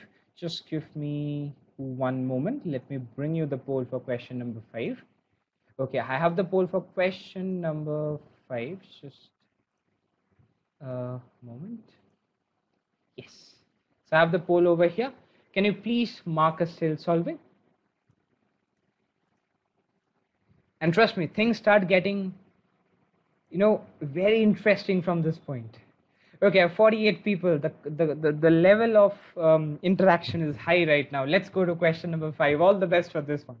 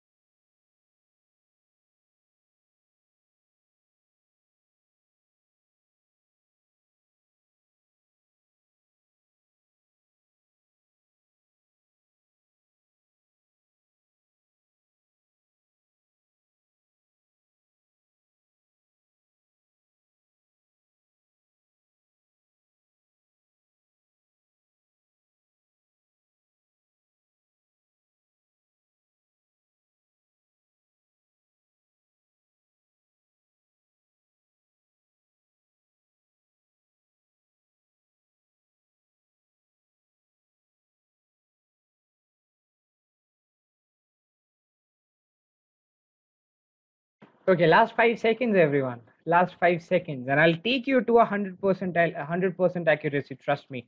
In another 2 questions, I'll take this percentage accuracy to at least a 90.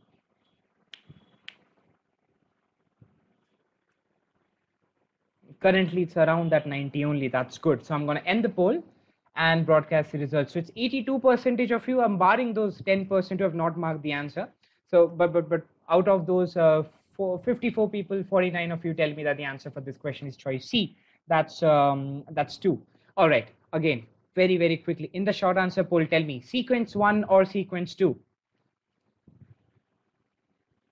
Definitely sequence 2, right? I'm not calculating the product over here. I'm not calculating that at all. Okay, all right, that is fun. So I have 25 times 38 to the power 3. Again, I have an exponent. What I'll do, I'll not consider the exponent right at the start. I'll consider the base number, then bring in the exponent at a later point in time, right? Okay, so what's the base number? The base number is 25 times 38. What's the remainder? Let me very quickly clear out the answers. What's the remainder when 25 is divided by 3? It's equal to 1. What's the remainder when 38 is divided by 3? It's equal to 2. Perfect. Let me go to the next slide. So I can write this number in terms of 25 times 38, 25 times 38, 25 times 38. I get a remainder of 1 from the first number, 2 from the second number. So what's the remainder? The effective remainder is 1 times 2, which is 2. I then have a power of 3. I'll bring this power, and what do I get? I have 2 to the power 3, that's equal to 8. But can this be the answer? This cannot be the answer, because this again is not less than the divisor, which is 3 over here. So lastly, have to divide 8 by 3 to get to the final answer. When I divide 8 by 3, the final remainder comes out to be 2. That is the answer for this question. So 3 things that we learned are now cemented once. If you have any, so again, okay, Neetha has a very interesting question. What is the exponent is really big? I'll tell you that as well. I also have that question, Neetha, in the next coming questions that I have over here. Okay, that is good. Now tell me, again, 3 things very quickly. Let me reiterate. Don't put a yes or a no. I've not asked a question yet. So we'll first consider the base. Always remember this. Then consider the exponent. Always remember this. Calculate the individual remainders. Understand sequence 1 versus sequence 2, right? And then we'll chalk it out in the later stage, right? With that, okay, is that clear to all of you? Now you can answer in a yes or no. And these instructions of keeping the base number and exponent, keep that in mind, please. It's a request from my end.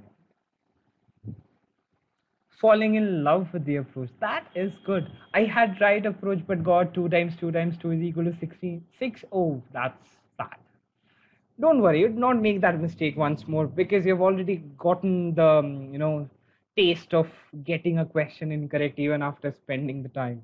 Okay, let's now move to question number 6. But before I move into that question, I have another very interesting thing over here. And now let me talk about a facilitator for your GMAT number properties questions, especially out of divisibility and remainders. Right? Okay, perfect. Okay, even before that, what do I have? I have sequence 1, sequence 2, and always consider the base number, then the exponent over here. Keep that in mind. With that, let's talk about negative remainders. Now, negative remainders are a facilitator for you. How? It will help you ease your calculations. Consider that. It will help you ease your calculations, and we'll check that out. How does it help us ease calculations? We'll look at those kind of questions. But before that, let's understand what are negative remainders and the constraints around negative remainders. Okay, so very, very quickly, if I divide, let's say 5 by 2, I get a remainder of 1, right? By the definition of remainders, I know that it has to be less than the divisor. It either is equal to 0 or greater than 0. It can never be a negative number. Then how the hell do I have a negative remainder concept?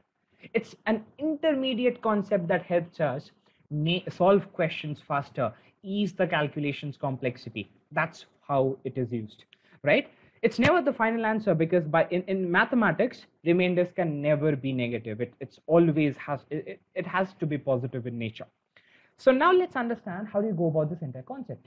Now, if I get a remainder of +1 by taking the divisor to be 2, quotient to be 2, the remainder would be +1. What if the quotient is not 2 but 3? The remainder in this case is equal to -1. I'll take another example. Let's say I divide 8 by 3. I get a remainder of 2. The quotient over here, let's say, is 2. What if I increase the quotient by 1? I get a remainder of -1. Now, how do I reach to these negative remainders? How do I get to these values? Keep this in mind.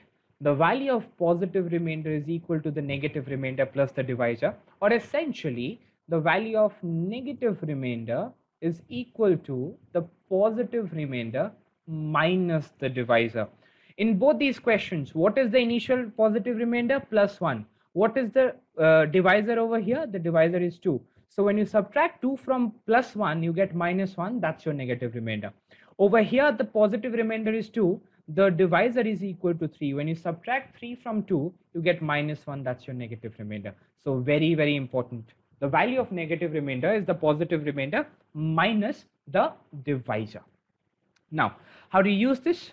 We'll use this to solve, questions, ease calculations. However, keep this in mind that by the definition of mathematics, remainders always have to be a non-negative number.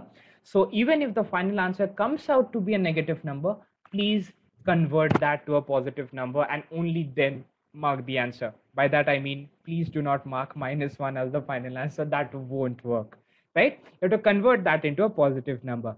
By that, how do you convert into a positive number? Simply add the divisor. That's it, right? With that, let's move into question number 6. Just give me one moment. Clear all the answers, reopen poll. Okay, I have question number 6. Can you please mark as still solving? And again, we are reaching the most interesting part of the session. Khadija has a question for me. How is this approach better than what we learned previously? I'll have questions and you would say that, man, if this approach didn't exist, things would have been tough for us. And I'll show you those questions right now. Okay, question number 6 here on your screen All the best for this one.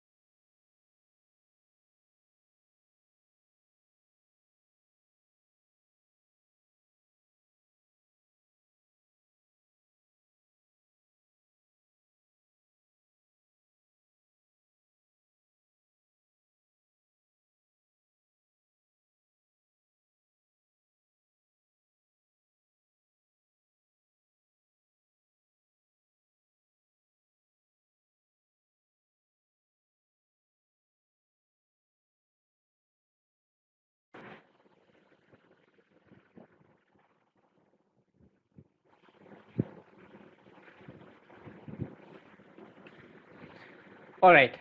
5 more seconds to mark the answer for this one. Let's get the answers for this question in the poll, please.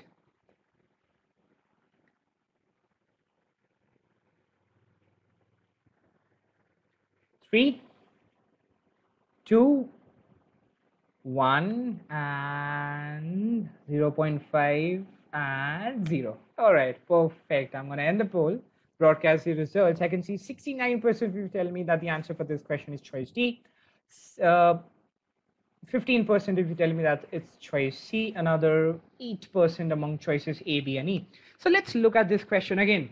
Something that we learned, we'll just reiterate and play along the same lines. I have numbers, I have exponents. What do? I'll use the exponents at a later stage. I'll use the base numbers initially. In the short answer poll, tell me very quickly, sequence 1 or sequence 2? Definitely sequence 2, right? I'm not going to calculate these numbers over here.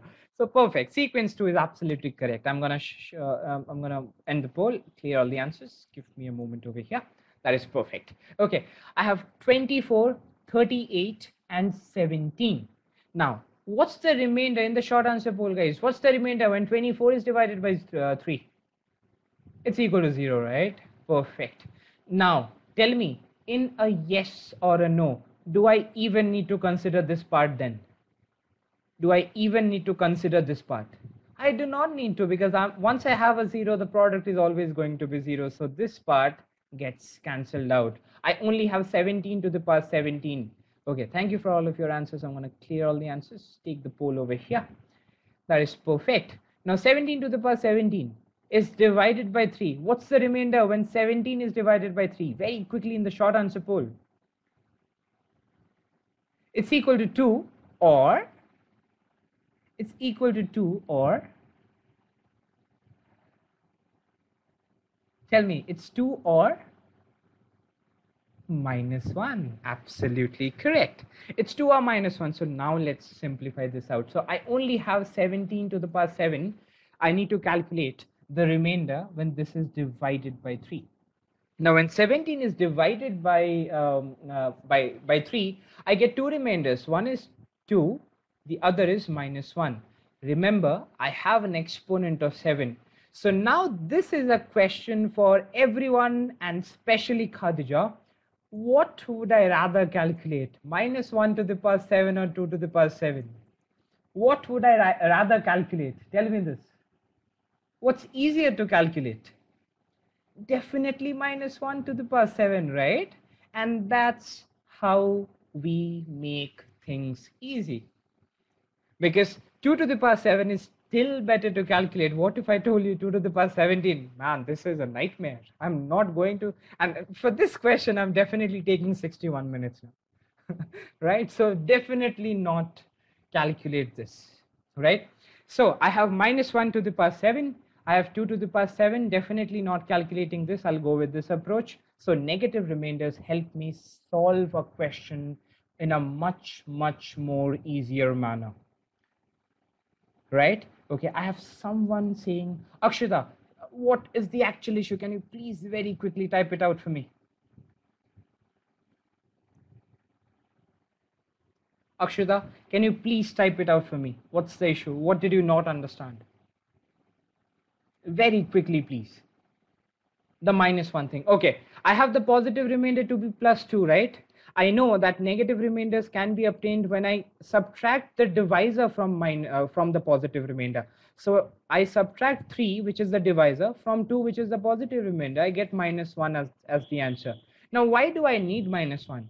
Because I don't want to calculate 2 to the power 7 or 17 or 2 to the power very difficult complex numbers. I don't want to expend time over here. That's the reason I'm converting a positive remainder into a negative remainder, to save time, to make it faster, to make sure I'm not making any errors. I hope that's now clear to you, right? Okay, that is good. That is good. This is an amazing trick. I know. I know. Okay, so I have what? I have minus 1 to the power 7. I know minus 1 to the power an odd number always returns me a minus 1. So the final answer is minus 1. Any of you mark this, got this wrong, because I told you, please convert into a positive remainder. How do I do that? I just add the divisor to it.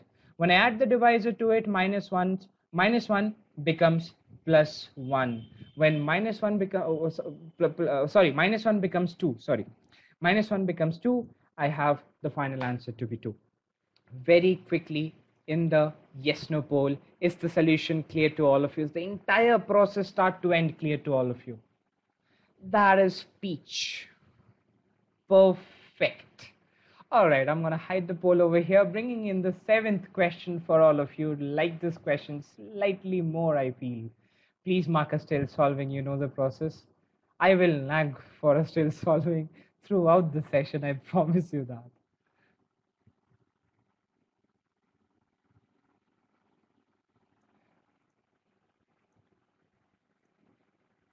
I have 37 people, guys. Please, let's reach to 50. I have 41. I need 9 more volunteers. It's a train that's traveling slowly. I have 48. 2 more. 49. I'm stuck at a 49. Need 1 more. That's it. Okay, I have my 50 mark. Thank you. Let's go to question number 7. All the best for this one.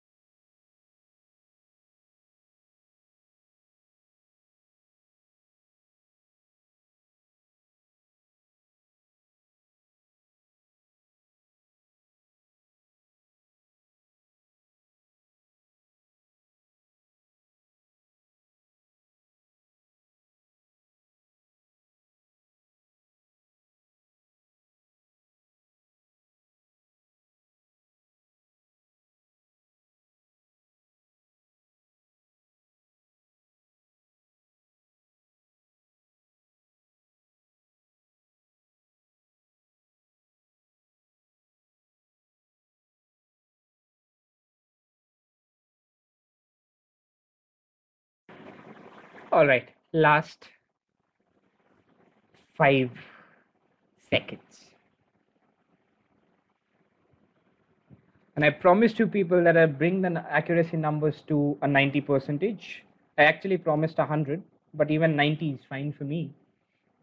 And I'll tell you what that number looks right now. Let me broadcast the results and the poll. Okay, 58 of you marked the answer. 57 of you marked choice E. That's the accuracy I'm talking about. It's almost at a 97 right now, or a 98 rather. That's good. Just missed that 100 mark by 1% away, but that's perfect. You not make that mistake the next time. I assure you this. I assure you this. Okay, so what do I have? 24, 38, 17, and then I have the divisor to be equal to 6. Very quickly in the short answer poll, what's the remainder when I divide 24 by 6? It's equal to 0. If it's equal to 0, do I consider this part? Do I consider this part in a yes or no poll that I've put out right now? I do not consider this part, right? Absolutely correct. Okay, thank you for all of your answers. I'll hide the poll. Sorry, before I hid the poll before telling you people. Sorry for that. Okay, so that is good. That is good. That is good. 17 to the power 7. When I divide this by 6 in the short answer poll, very, very quickly, what are the two remainders that I would get? What are the two remainders? Two remainders that I would get. I get a 5 or a -1. I get a 5 or a -1. Absolutely peach.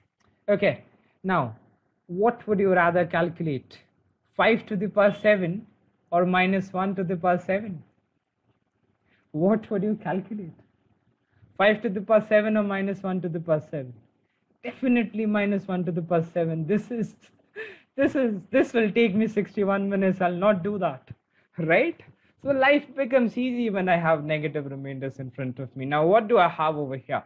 I have -1 to the power an even odd number. What does it return me? It returns me a -1, right? It returns me a -1. Okay, can that be the answer? It cannot be the answer. What do I have? I have to convert this negative remainder into a positive remainder. How do I do that? I simply add the divisor to it. So -1 plus 6 gives me a 5. That is the answer for this question. 98% of you got this question correct. 98% of you who marked the answer got this question correct, and I'm super duper happy. Right? That is nice. 5 to the power 7 can be broken down into 125 into 125 into 5. Okay, yeah, someone tells me that. Who's this? Someone tells me that if you do that, if you have the entire life. Yes, if you have the entire life, you do that. Really, Sashi tells me that. That's nice. Okay, 17 to the power 7, essentially 7 which needs to be considered. Do we really need to consider -1? Please correct. Yeah, I need to consider -1, right? Because if I do not do that, Avinav, I'll take up a lot of time. That doesn't work. Over here, you might feel that the remainder is 5 and that would be the final answer, but no. If the power is 8, let's say, if the power is 8, not a 7, what would you do then? Right? So please do not do that. Complete the steps in I would say complete 100% of the steps. Only then you'd get questions correct. Otherwise, it would make things difficult for you. Please, this is not that difficult. Trust me. You just take around 5 more seconds to do this. But yes, do the step, right? Avinav, I hope that's clear to you. All right. Can I speed up? I cannot speed up more than this. This is the speed that we work for. Essentially, the speed that you people are going through. I hope that makes sense. But I also have to go with all the students that I have in the session, right? Okay, let's now move on to question number 8. Now, the 3 prodigal sons return. Question number 8, 9, and 10. Before I move into these 3 questions, let me go back to the poll, end the poll, and clear all the answers. Very, very quickly in the short answer poll. We answer in a yes or a no, rather. I'll just bring in the yes no poll. Answer in a yes, no, or a no. The exponent at a later stage, the base number first. Is that clear to all of you? The base number first, the exponent at a later stage. Is that clear to all of you? Okay, that is good. I'm going to end the poll. Clear all the answers. I have another question for all of you. When I say that 24 gives me a remainder of 0, when I divide it by 3 or 6, it essentially means that 3 or 6 is inside that 24, right? Yes or a no? If I say 24 is divisible by 6 or gives me a remainder of 0, it means I have a 6 inside 24. So whenever I break 24 into numbers, I can write 24 as 6 times something. So I have this number contained in the initial number. Keep this in mind as well. With that, we'll move on to question number 8. You know the drill. Click on still solving, please.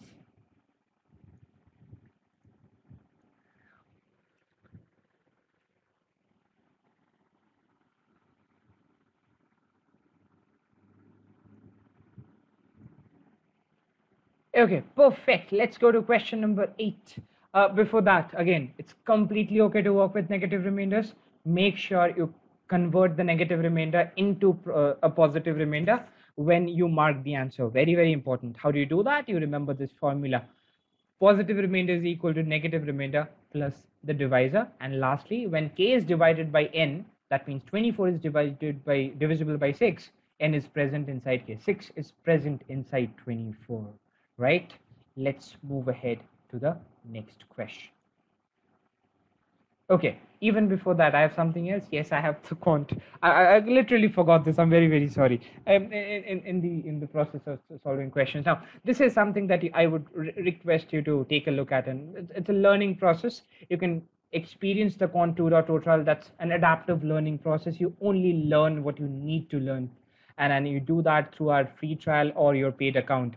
It contains, make sure you go through the diagnostic quizzes, and since we are doing divisibility and remainders, you have number properties chapters in the free trial. Go through the diagnostic quiz. This is your starting point. You understand what's your starting point.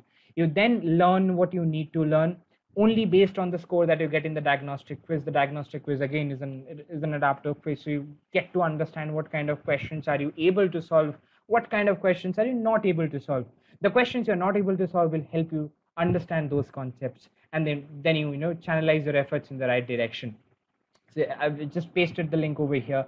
So this is what you do. Take the diagnostic quiz, understand what's your starting score, and then we tell you which are the files that you need to go through based on your starting score, and finally you take the quizzes to understand what's your final improvement. We have a lot of questions. We introduce a lot of questions, and the questions are divided into 4 parts.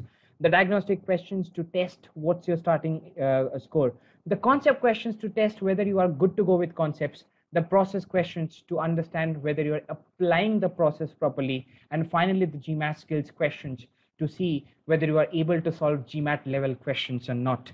When you do this in proper order, you would definitely be successful, and that's the reason we have the most number of Q49 scorers, almost twice that of TTP, which is known for its quant, and the most number of 700 plus reviews. And this continues for any month. I've given the data for June. If you go to gmatclub.com, see the numbers for July, see the numbers for August. The August numbers have started popping up as well. It's a tremendous success that we have over here, and our students speak for it, right? If you want to talk to one of our GMAT strategy expert to understand how to go about this entire process, you can book a free one-on-one call to do that. Please understand, this is only for students who are not e-GMAT students. I'll launch the link for all of you so that you can access the same through your account. All right, that is good. With that, let's now move in to question number 8. All the best for this one, guys.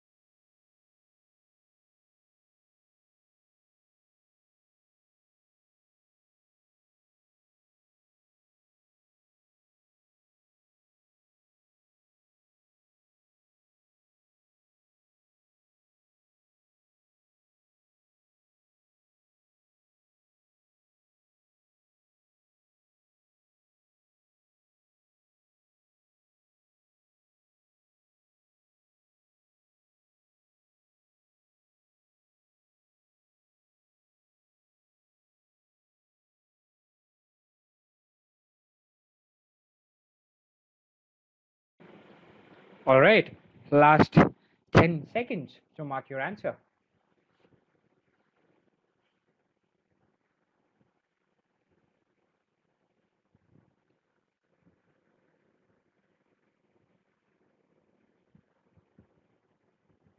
Three, two, and one. I'm going to end the poll, broadcast to research. Now, last time when we had this question, we had 27% of you marking choice A. This time it's 52% of you, which is almost 100% increase. That's good. That's good.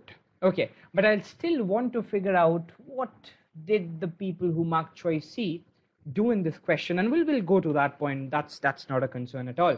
Now, what do I have in this question? I have, what is the remainder when a positive integer p is divided by a positive integer m when m is greater than 1? Then I'm given two statements. So what I need to find out over here is, when I have p, what is the remainder when p is divided by m is greater than 1. Now, in the first statement, I have the value of p. The value of p is equal to m plus 1 to the power 8. Remember what we learned. Base number first, then the exponent. So what do I have? I have m plus 1 divided by m. I need to find out the remainder when m plus 1 is divided by m, right? And then I'll bring in the exponent of 8 over here. Now, very, very quickly, I can write m plus 1 by m to be equal to m by m plus 1 by m. Let me get the yes no poll so that I understand every bit of it. Is this clear to all of you? I write m plus 1 by m to be m by m plus 1 by m. Is this clear to all of you? That is perfect. That is perfect. Let me end the poll, clear all the answers, because I have two more questions to ask. Okay, let me get the poll over here for better clarity. All right, so what is the remainder in the short answer poll? Tell me, guys, what is the remainder when m is divided by m? What is the remainder when m is divided by m? Okay, someone tells me it's 1. That's interesting. What's the remainder when you divide 2 by 2? For people who are telling me 1, what's the remainder when you divide 2 by 2, or 10 by 10, or 15 by 15? It's always equal to 0, right? I do not get a number that's equal to 1 over here. So the remainder that I get over here is equal to 0. What is the remainder when 1 is divided by m and I know that m is greater than 1? First, you people tell me, then I'll help you understand what's the remainder over here. Let me clear all the answers very quickly. In the short answer poll, guys, what's the remainder when 1 is divided by m, where m is a number which is greater than 1? Absolutely correct. This is gorgeous to see. You people tell me it's 1. 1 is absolutely correct. Now, how do I reach to this conclusion?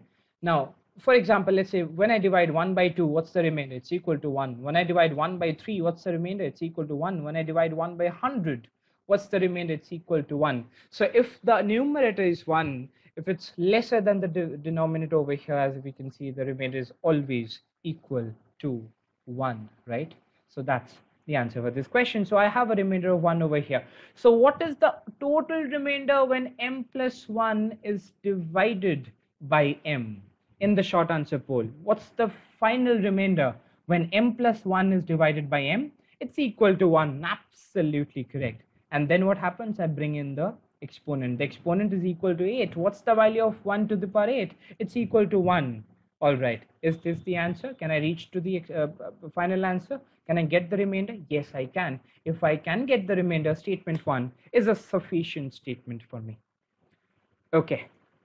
Yes, no poll. Is the statement's analysis clear to all of you? Statement 1 is a sufficient statement. Is it clear to all of you? Perfect. This is Peach. Perfect. I'm going to end the poll, clear all the answers. Let's go to statement 2. Statement 2 is not giving us any information about P. It just tells me that m is equal to 8. It just tells me that the value of m is equal to 8. Now, if the value of m is equal to 8, would this give us a return any answer? It essentially won't. I do not know anything about P, and then that means that statement 2 is not sufficient statement. The answer for this question becomes choice A, which 52% of you who marked the answer choice got correct. Just taking the question forward, if the question stem says m is a positive integer, does the answer become very interesting question? It's a very interesting question, Joseph. Yes, because m can be 1 as well. And when I divide 1 by 1, the remainder becomes 0, right? So that opens up a lot of possibilities, and that's a wonderful observation over here. Very good to know. Okay, that is good. I hope my explanation clears your answer, clears your question, Joseph. Okay, SCG has a question for me. What if m plus 2 to the power 8? Again, there are infinite cases of what's and ifs, right? Again, we have to walk through that method itself. If it's m plus 2, then I cannot say whether the remainder would be 1 or more than 1, right? So that becomes difficult. So in that question, that case, choice A becomes difficult, right? Right. Okay. With that, let's now move ahead to question number 9. Let me bring out the poll over here. Can you please mark a still solving? Question number 9. Can you please mark a still solving?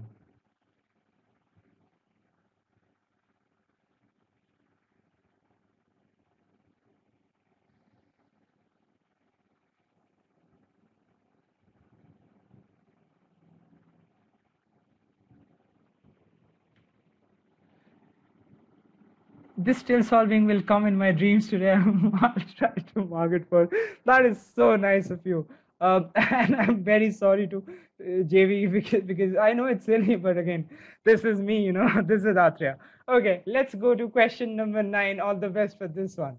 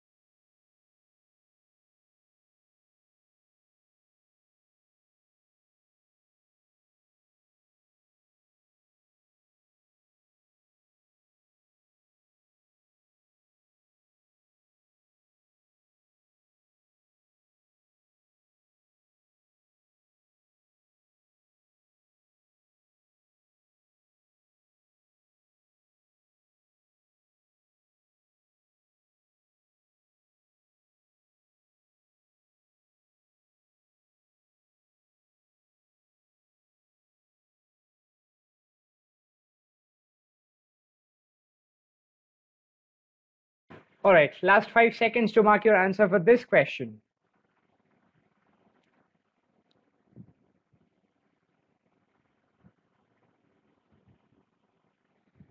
3, 2, 1, and 0. Okay, I'm going to end the poll and broadcast the results. So from a 30 percentage to a 56 percentage, again, almost 100% increase. I would rather say a 90% increase on the numbers point of view, but that's success for me at least. Okay, that's interesting. Okay, now for this question, do you remember that silly thing that I made you people write down in the comment section? Can you people tell me what am I talking about in the short answer poll? Do you people remember that? Base first and then exponent. Absolutely correct. Absolutely correct. Thank you, guys. Okay, so we'll do the same thing over here. 38 to the power n squared divided by 13. So if I go around this question, I have two remainders. I first have to calculate the remainder when I divide 38 by 13 because I'm considering the base, right? So what's the remainder when I divide 38 by 13? Two remainders. I either get a plus 12 or I get a minus 1. Okay, tell me. What do I calculate? 12 to the power n square or minus 1 to the power n square? What would you calculate if you had been in this place? Obviously, you would calculate minus 1 to the power n square, right? So you bring in minus 1 to the power n square and you get, so the final remainder is minus 1 to the power n square. Now, what is n? I have no idea of, but I just know that n is a positive integer. Now, so if n is an integer, it can be two types of integers. If it's a positive integer, it can be two types of integers. It's either an even number or an odd number. If n is an odd number, what do I have? I have minus 1 to the power an odd number. That means I have minus 1 as the final answer. If minus 1 is the final remainder, again, minus 1 can never be the final answer. I need to convert this into a positive remainder. How do I do that? I add the divisor. So if n is odd in nature, the remainder would be equal to 12. Is this clear to all of you? Let me reopen the poll. Is this clear to all of you? If n is odd in nature, the final remainder would be equal to 12. Okay, that is perfect. I see two people for whom it's not clear. Can you please post that out in the Q&A pod? We'll help you out with that. Please post whatever confusion you have with this in the Q&A pod. These two people, please. Okay, if n is even, I have minus 1 to the power even. If minus 1, we have not started with these statements at all. We're just analyzing the question stem right now, right? Just analyzing the question stem. Okay, so if n is even, what do I have? I have minus 1 to the power an even number. If n is even, n square also has to be an even number. So minus 1 to the power an even number returns me a plus 1. So if n is even, remainder is plus 1. If n is odd, remainder is 12. The question now translates into such a easy question, or rather a statement. What is the even odd nature of n? If it's even or odd, that's it. Is it clear up till this point? I just need to find out the even odd nature of n. Is it clear up till this point, everyone? In the yes no poll, please let me put the poll over here. That is good. That is good. That is good.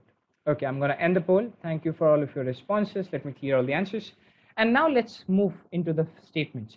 N leaves no remainder when divided by 4. In the short answer poll, can you people tell me, how can I write n as? N leaves no remainder when divided by 4. It's a multiple of 4, right? It's written in the form of 4k plus 0, right? So it's even in nature. If it's a multiple of 4, it's even in nature. Okay, if it's even in nature, I can get to the final answer. So the remainder is possible using the first statement. That means the first statement is a sufficient statement for this question, right? Perfect. Let me clear all the answers. Let's go to the second statement. What is the second statement telling me? Root of n is only divisible by 1 and itself. Can you people tell me in the short answer poll, what kind of a number is only divisible by 1 and itself? What kind of a number am I talking about? I'm talking about a prime number. Absolutely correct. I'm talking about a prime number. All right. root of n, that means, is a prime number. If root of n is a prime number, n has to be the square of a prime number, right? N has to be the square of a prime number. Now we know that all prime numbers except 2 are odd, right? But there's one prime number that's even in nature. So I cannot, with 100% certainty say that n is even or odd, right? Since I cannot say n is even or odd, statement 2 is not a sufficient statement to answer this question. Is the analysis of statement 2 clear to all of you? Is the analysis of statement 2 clear to all of you? That is perfect. Just to point out, statement 2 implies n square is equal to 116. No. So n square is divisible by 1 and itself, essentially meaning, I don't know where did you get 16 from, but essentially I'm talking about, so n is a prime number, right? Root n is a prime number. If root n is a prime number, then whole square of n becomes a prime number's whole square. So we get 4, 9, 25 and so on. Yes, n is a perfect square, correct. Perfect square of a prime number, to be more precise mathematically, right? Okay, that is good. You are getting these answers correctly, so I'm happy. I'll open the poll one last time before we move to question number 10, because I have something to ask you. For question number 10, we need a very specific information. Do you people remember why 24 is divisible? Why 24 leaves a remainder of 0 when divided by 6? Can you people please tell me the reason in the short answer poll? Again, a silly question and I want some silly answers.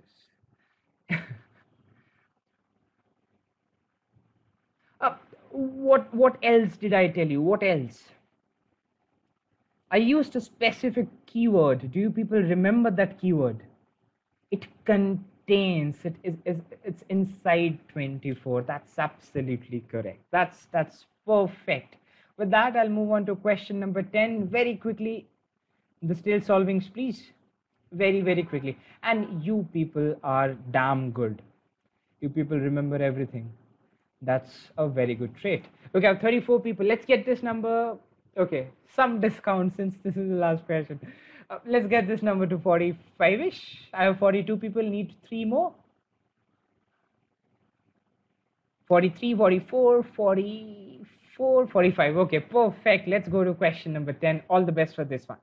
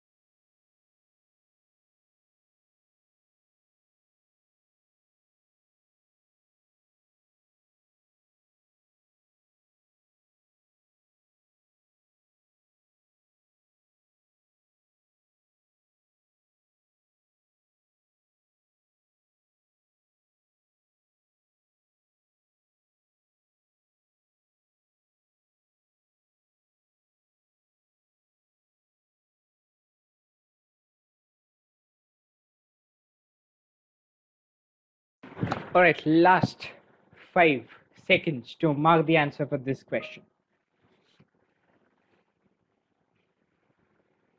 3,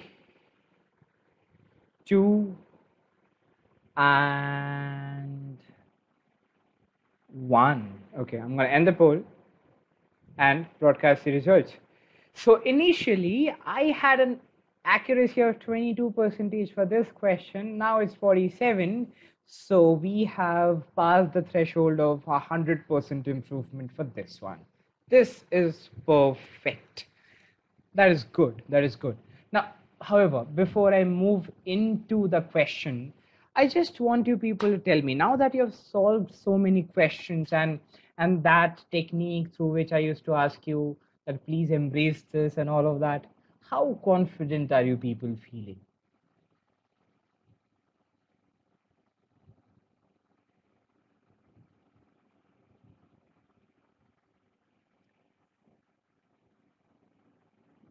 Into Stanford full-ride scholarship, man, that's you definitely need more practice. You definitely need more practice. Yes, this is just showing you the path of how to become better at something. That's it. And then once you get around another I would say so 20 odd questions, that will seal the game for you. If you come give us hints during our GMAT 300%, no, I'm not doing that. I am not at all doing that.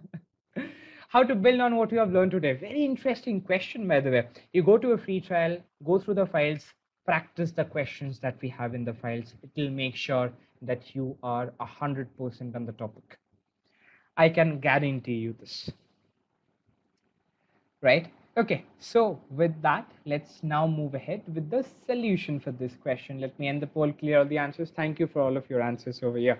Okay, m leaves, so what do I have? What is the remainder when 4m is divided by 16, where m is a positive integer greater than 1? Now, before you ask me this question, can I cancel off 4 from both the sides and find out the answer again? It can be done, but make sure while you're putting the answer at the end, you you multiply it with 4 again to make sure you don't mess it up, right? You can put out a 4 from this question, because I always find 2 or 3 people asking me this question just to clear that doubt out from all of your mind. Okay, so what do I have? I need to find out the remainder when 4m is divided by 16. So I know I can write 4m to be 16q, where q is the quotient plus r is the remainder over here, and needs to be less than 16 over here. And I also know that m is a positive integer which is greater than 1. What's the first statement? The first statement tells me m leaves a remainder of 4 when divided by 32 to the power 32. Again, we'll bring that equation. Dividend is equal to divisor times quotient plus remainder into the game. How do I write m as 32 to the power 32 times the quotient plus the remainder? This is the value of m. I need to find out what's the remainder when 4m is divided by 16. So I'll convert this m into 4m. So I multiply a 4 to both the sides of this equation. So 4m now becomes 4 times 32 to the power 32 k plus 4. Now, this number that I have over here, 32 to the power 32, answer me in a yes, no. This is a multiple of 16, yes or no. 32 to the power 32k is a multiple of 16, yes or no. Definitely yes, because I have a 32. 32 is a multiple of 16. So that's fair. What else do I have? When I multiply this 4 with the last 4 that I have over here, this 4 with the last 4, I again get a 16. So this entire expression is essentially a multiple of 16. If this is a multiple of 16, if 4m is a multiple of 16, what's the remainder? The remainder is equal to 0. So the first statement gives us the answer, gives us the solution, and hence it's a sufficient statement to answer this question. Okay, in a very quick yes no poll, is the analysis of the first statement clear to all of you? Is the analysis of this first statement clear to all of you? Okay, I have 3 people who have a problem. Tell me what is the issue. I have 4 people rather in the short answer poll. Very quickly. Okay, I need to. Okay. So the last part, I'll help you out with the last part. No problems over here. What do you have in the last part? Okay, evaluation of remainder. That is cool. I know that 32 to the power 32k when multiplied by 4, this entire number is a multiple of 16. So no worries with that. I also need to multiply this 4 with this 4, so I have another 16. So if I take 16 common, I know this is a multiple of 16, this is a multiple of 16. Essentially, the entire part is a multiple of 16, correct? If this entire part is a multiple of 16, the remainder is equal to 0. Is it now clear to you, Nabil? Is it now clear to you? That is perfect. That is perfect. Also, Orca also says yes, that is good. Okay, that is good. So the first statement is a sufficient statement. We'll now move on to the second statement.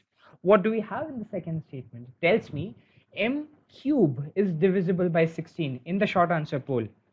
24 divisible by 6. Can you translate this? Can you translate the same thing in the short answer poll, please? What am I looking for? 24 divisible by 6. Compare this to m cube divisible by 16. What am I comparing? Something that I asked you people before we started this question. Can you write that out in the short answer poll?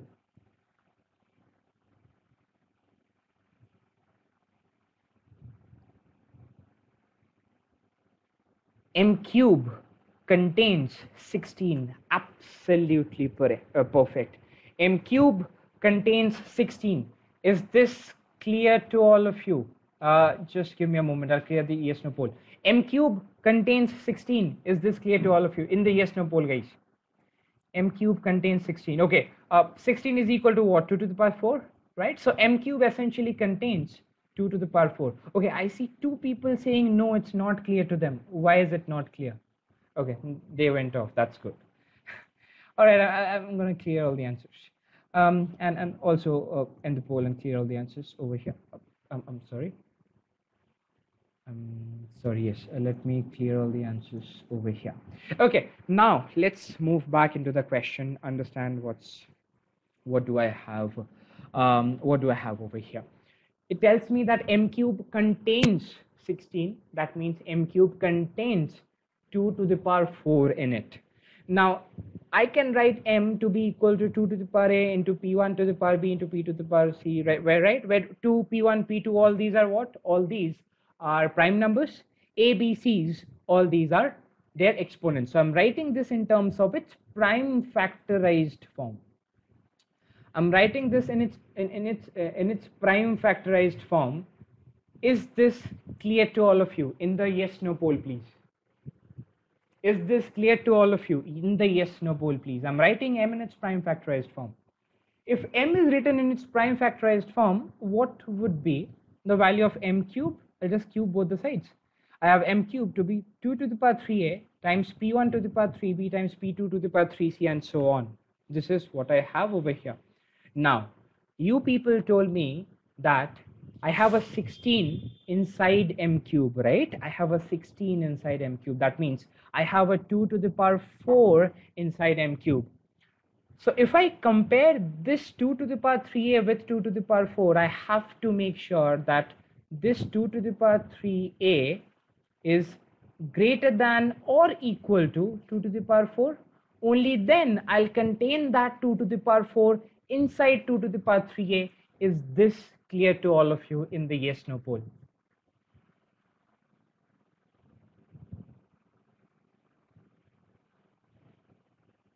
Okay, someone tells me it's not clear. If it's okay, it's clear. Okay, then that is good. That is good. Fine. So I have 2 to the power 3a. That needs to be at least 2 to the power 4 or higher, just to make sure that I have a 16 inside my m cube over here.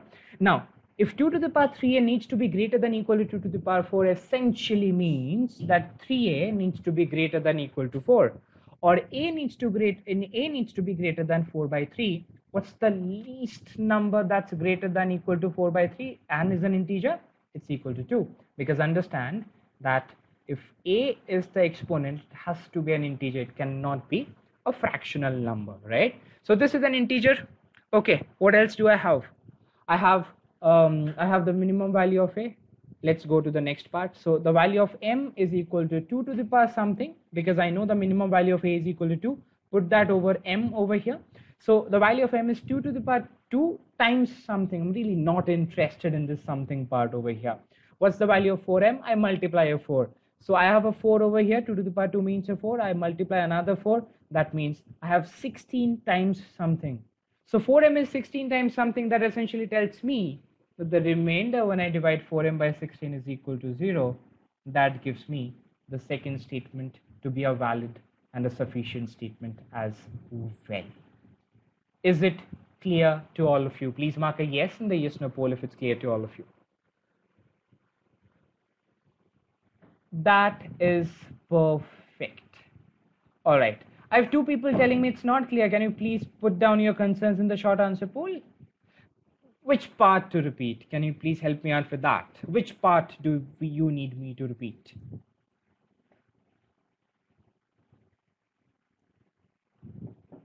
After A, 3A is equal to 4. Okay, if 3A is greater than equal to 4, what's the minimum number?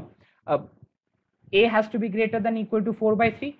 Aditya, tell me what's the minimum number which is an integer and is greater than 4 by 3? Remember, A has to be an integer. In its prime factorized form, we have learned that the exponent cannot be a fraction. It has to be, so it's equal to 2, right? Now, if it's equal to 2, that means M contains 2 to the power A at a minimum, yes or no, Aditya? M contains 2 to the power 2 at a minimum, yes or no? I have Aditya, I also have Nabil. Aditya and Nabil, both of you, right? Okay, perfect. Perfect. If M contains a 2 to the power 2 in it, 4M would contain 4 times 2 to the power 2 in it, which is 16 times something. Really not interested in that something part. So that tells me 4M has a 16 in it. If 4M has a 16 in it, it's a sufficient statement. Is it clear to all of you now? Is it now clear to all of you? That is good. That is good. That is good. Again, just understand that I have some number inside another number. So I've just done the same thing over here as well. Right? That is perfect. Okay. So that brings me to, this was the last question, sadly. Not rather sadly, but yeah. So this was the last question that I wanted you people to essentially see. Now tell me, what did you learn from the session? Did you enjoy the session?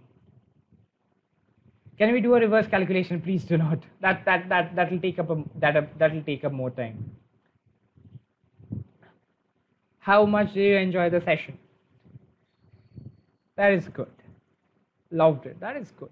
Okay, so I'll just help you out with another thing. What I would say is how many of you think that to master GMAT Quant, you really need to be a math whiz? To master GMAT Quant, how many of you think that you really need to be a math whiz? You don't have to be a math whiz, very honestly. I have certain examples for you, and I just want your time for another 3 minutes. I had this student, Krish, and he was really good at maths, but he faltered, getting a good score in GMAT Quant, because GMAT Quant is fairly different, right? I would say that it's very, very important that you need to understand what are the right processes. Very simple to what we learned in today's session. You need to understand what are the right processes, follow those right processes. Even Krish did that, got a Q51 after he did that. He used Scholaranium to understand a lot of his weaker areas, I would say. Leonardo, one of my personal favorites, he was a South American. He was not being able to cross that Q45 mark. Then he started using the methodical approach. He stopped using those numbers approach and all of that. Once he started doing that, went on to score a Q49, got a Wharton admit as well, and he used the analytics that the Quant Scholaranium gives you. If you've not gone through the Quant Scholaranium, please do so. Mazibar has a story unlike a lot of you. So what Mazibar did is he practiced a lot of questions from a lot of books, a lot of materials. Did it help? No. because he was blindly practicing questions. It was not helping him at all. But then he came to us, he understood that he needs to follow a process. After solving a question, he needs to understand why did he make a question incorrect, something that we did in today's session as well. He needs to start off with easy questions, then go on to medium and then difficult. Progressive learning is what we call it. Right, so he followed that approach, went on to score a Q45 in a very short amount of time. More, he was stuck at a Q38. He was not being understand. He did not understand why was he not being able to score high. He went on to Scholaranium, understood what are his weaknesses, worked on them, went on to score a Q50. So this is what I'm talking about. If you follow the right approach, trust me, it would help you a lot. So essentially, you just need to focus on learning and adopting those good habits. No shortcuts, no tricks, no Atreya helping out in the actual GMAT, right? So that's not gonna happen. But yes, you can help yourself, and you would have 300% accuracy when you follow the correct approach. That's it. That's the only thing that I would want you people to keep in mind. Right. With that, as a concluding remark, I would just say believe in yourself. I'll share the session PDF with you. Solve the next. I guess I have 2 questions for all of you. Solve those 2 questions. Will help you understand. Give you some more information on divisibility and remainders. Do that, please. Once that is done, go to free trial, do the course. I'm 100% sure you would get to that 90% very, very easily. It will not be difficult for you at all, right? I am so very happy, to see all these comments for me and Harsha over here. I'm so very happy. And for us, the only thing that matters is when you do good in your exams. That's it, right? If you have any questions, any doubts, write to us at support. I'll take care of that. And then I'll again see you in the next session on algebra that we have the next Sunday. Please do make sure you register for that as well. So that is all from my end. I'm sharing the PPT. Yes, thank you for reminding that to me. Let me very quickly share the session PPT. Here goes the session PPT. You also have 2 more questions. Please do make sure you solve those 2 questions. And if you want to look at our process skill videos, very, very important and helpful in solving difficult questions, I've also given you that over here. And with that, if you want to talk to one of our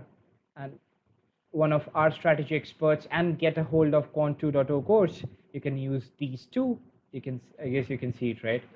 And what else? Let me also give you, if you want to talk to one of our strategy experts, how do you do that? You use this link to book a free call with one of our strategy experts. Right? Okay, so that was it from my end, guys, and thank you for attending the session. I hope you learned a lot. Thanks a lot to Harsha. He was a great support throughout the entire session. I really love that man. We make sure that my sessions go absolutely seamless. So thanks a lot, Harsha, for that as well. And thank you guys for attending the session. I'll again see you on our platform doing our number properties course and in the next sessions henceforth.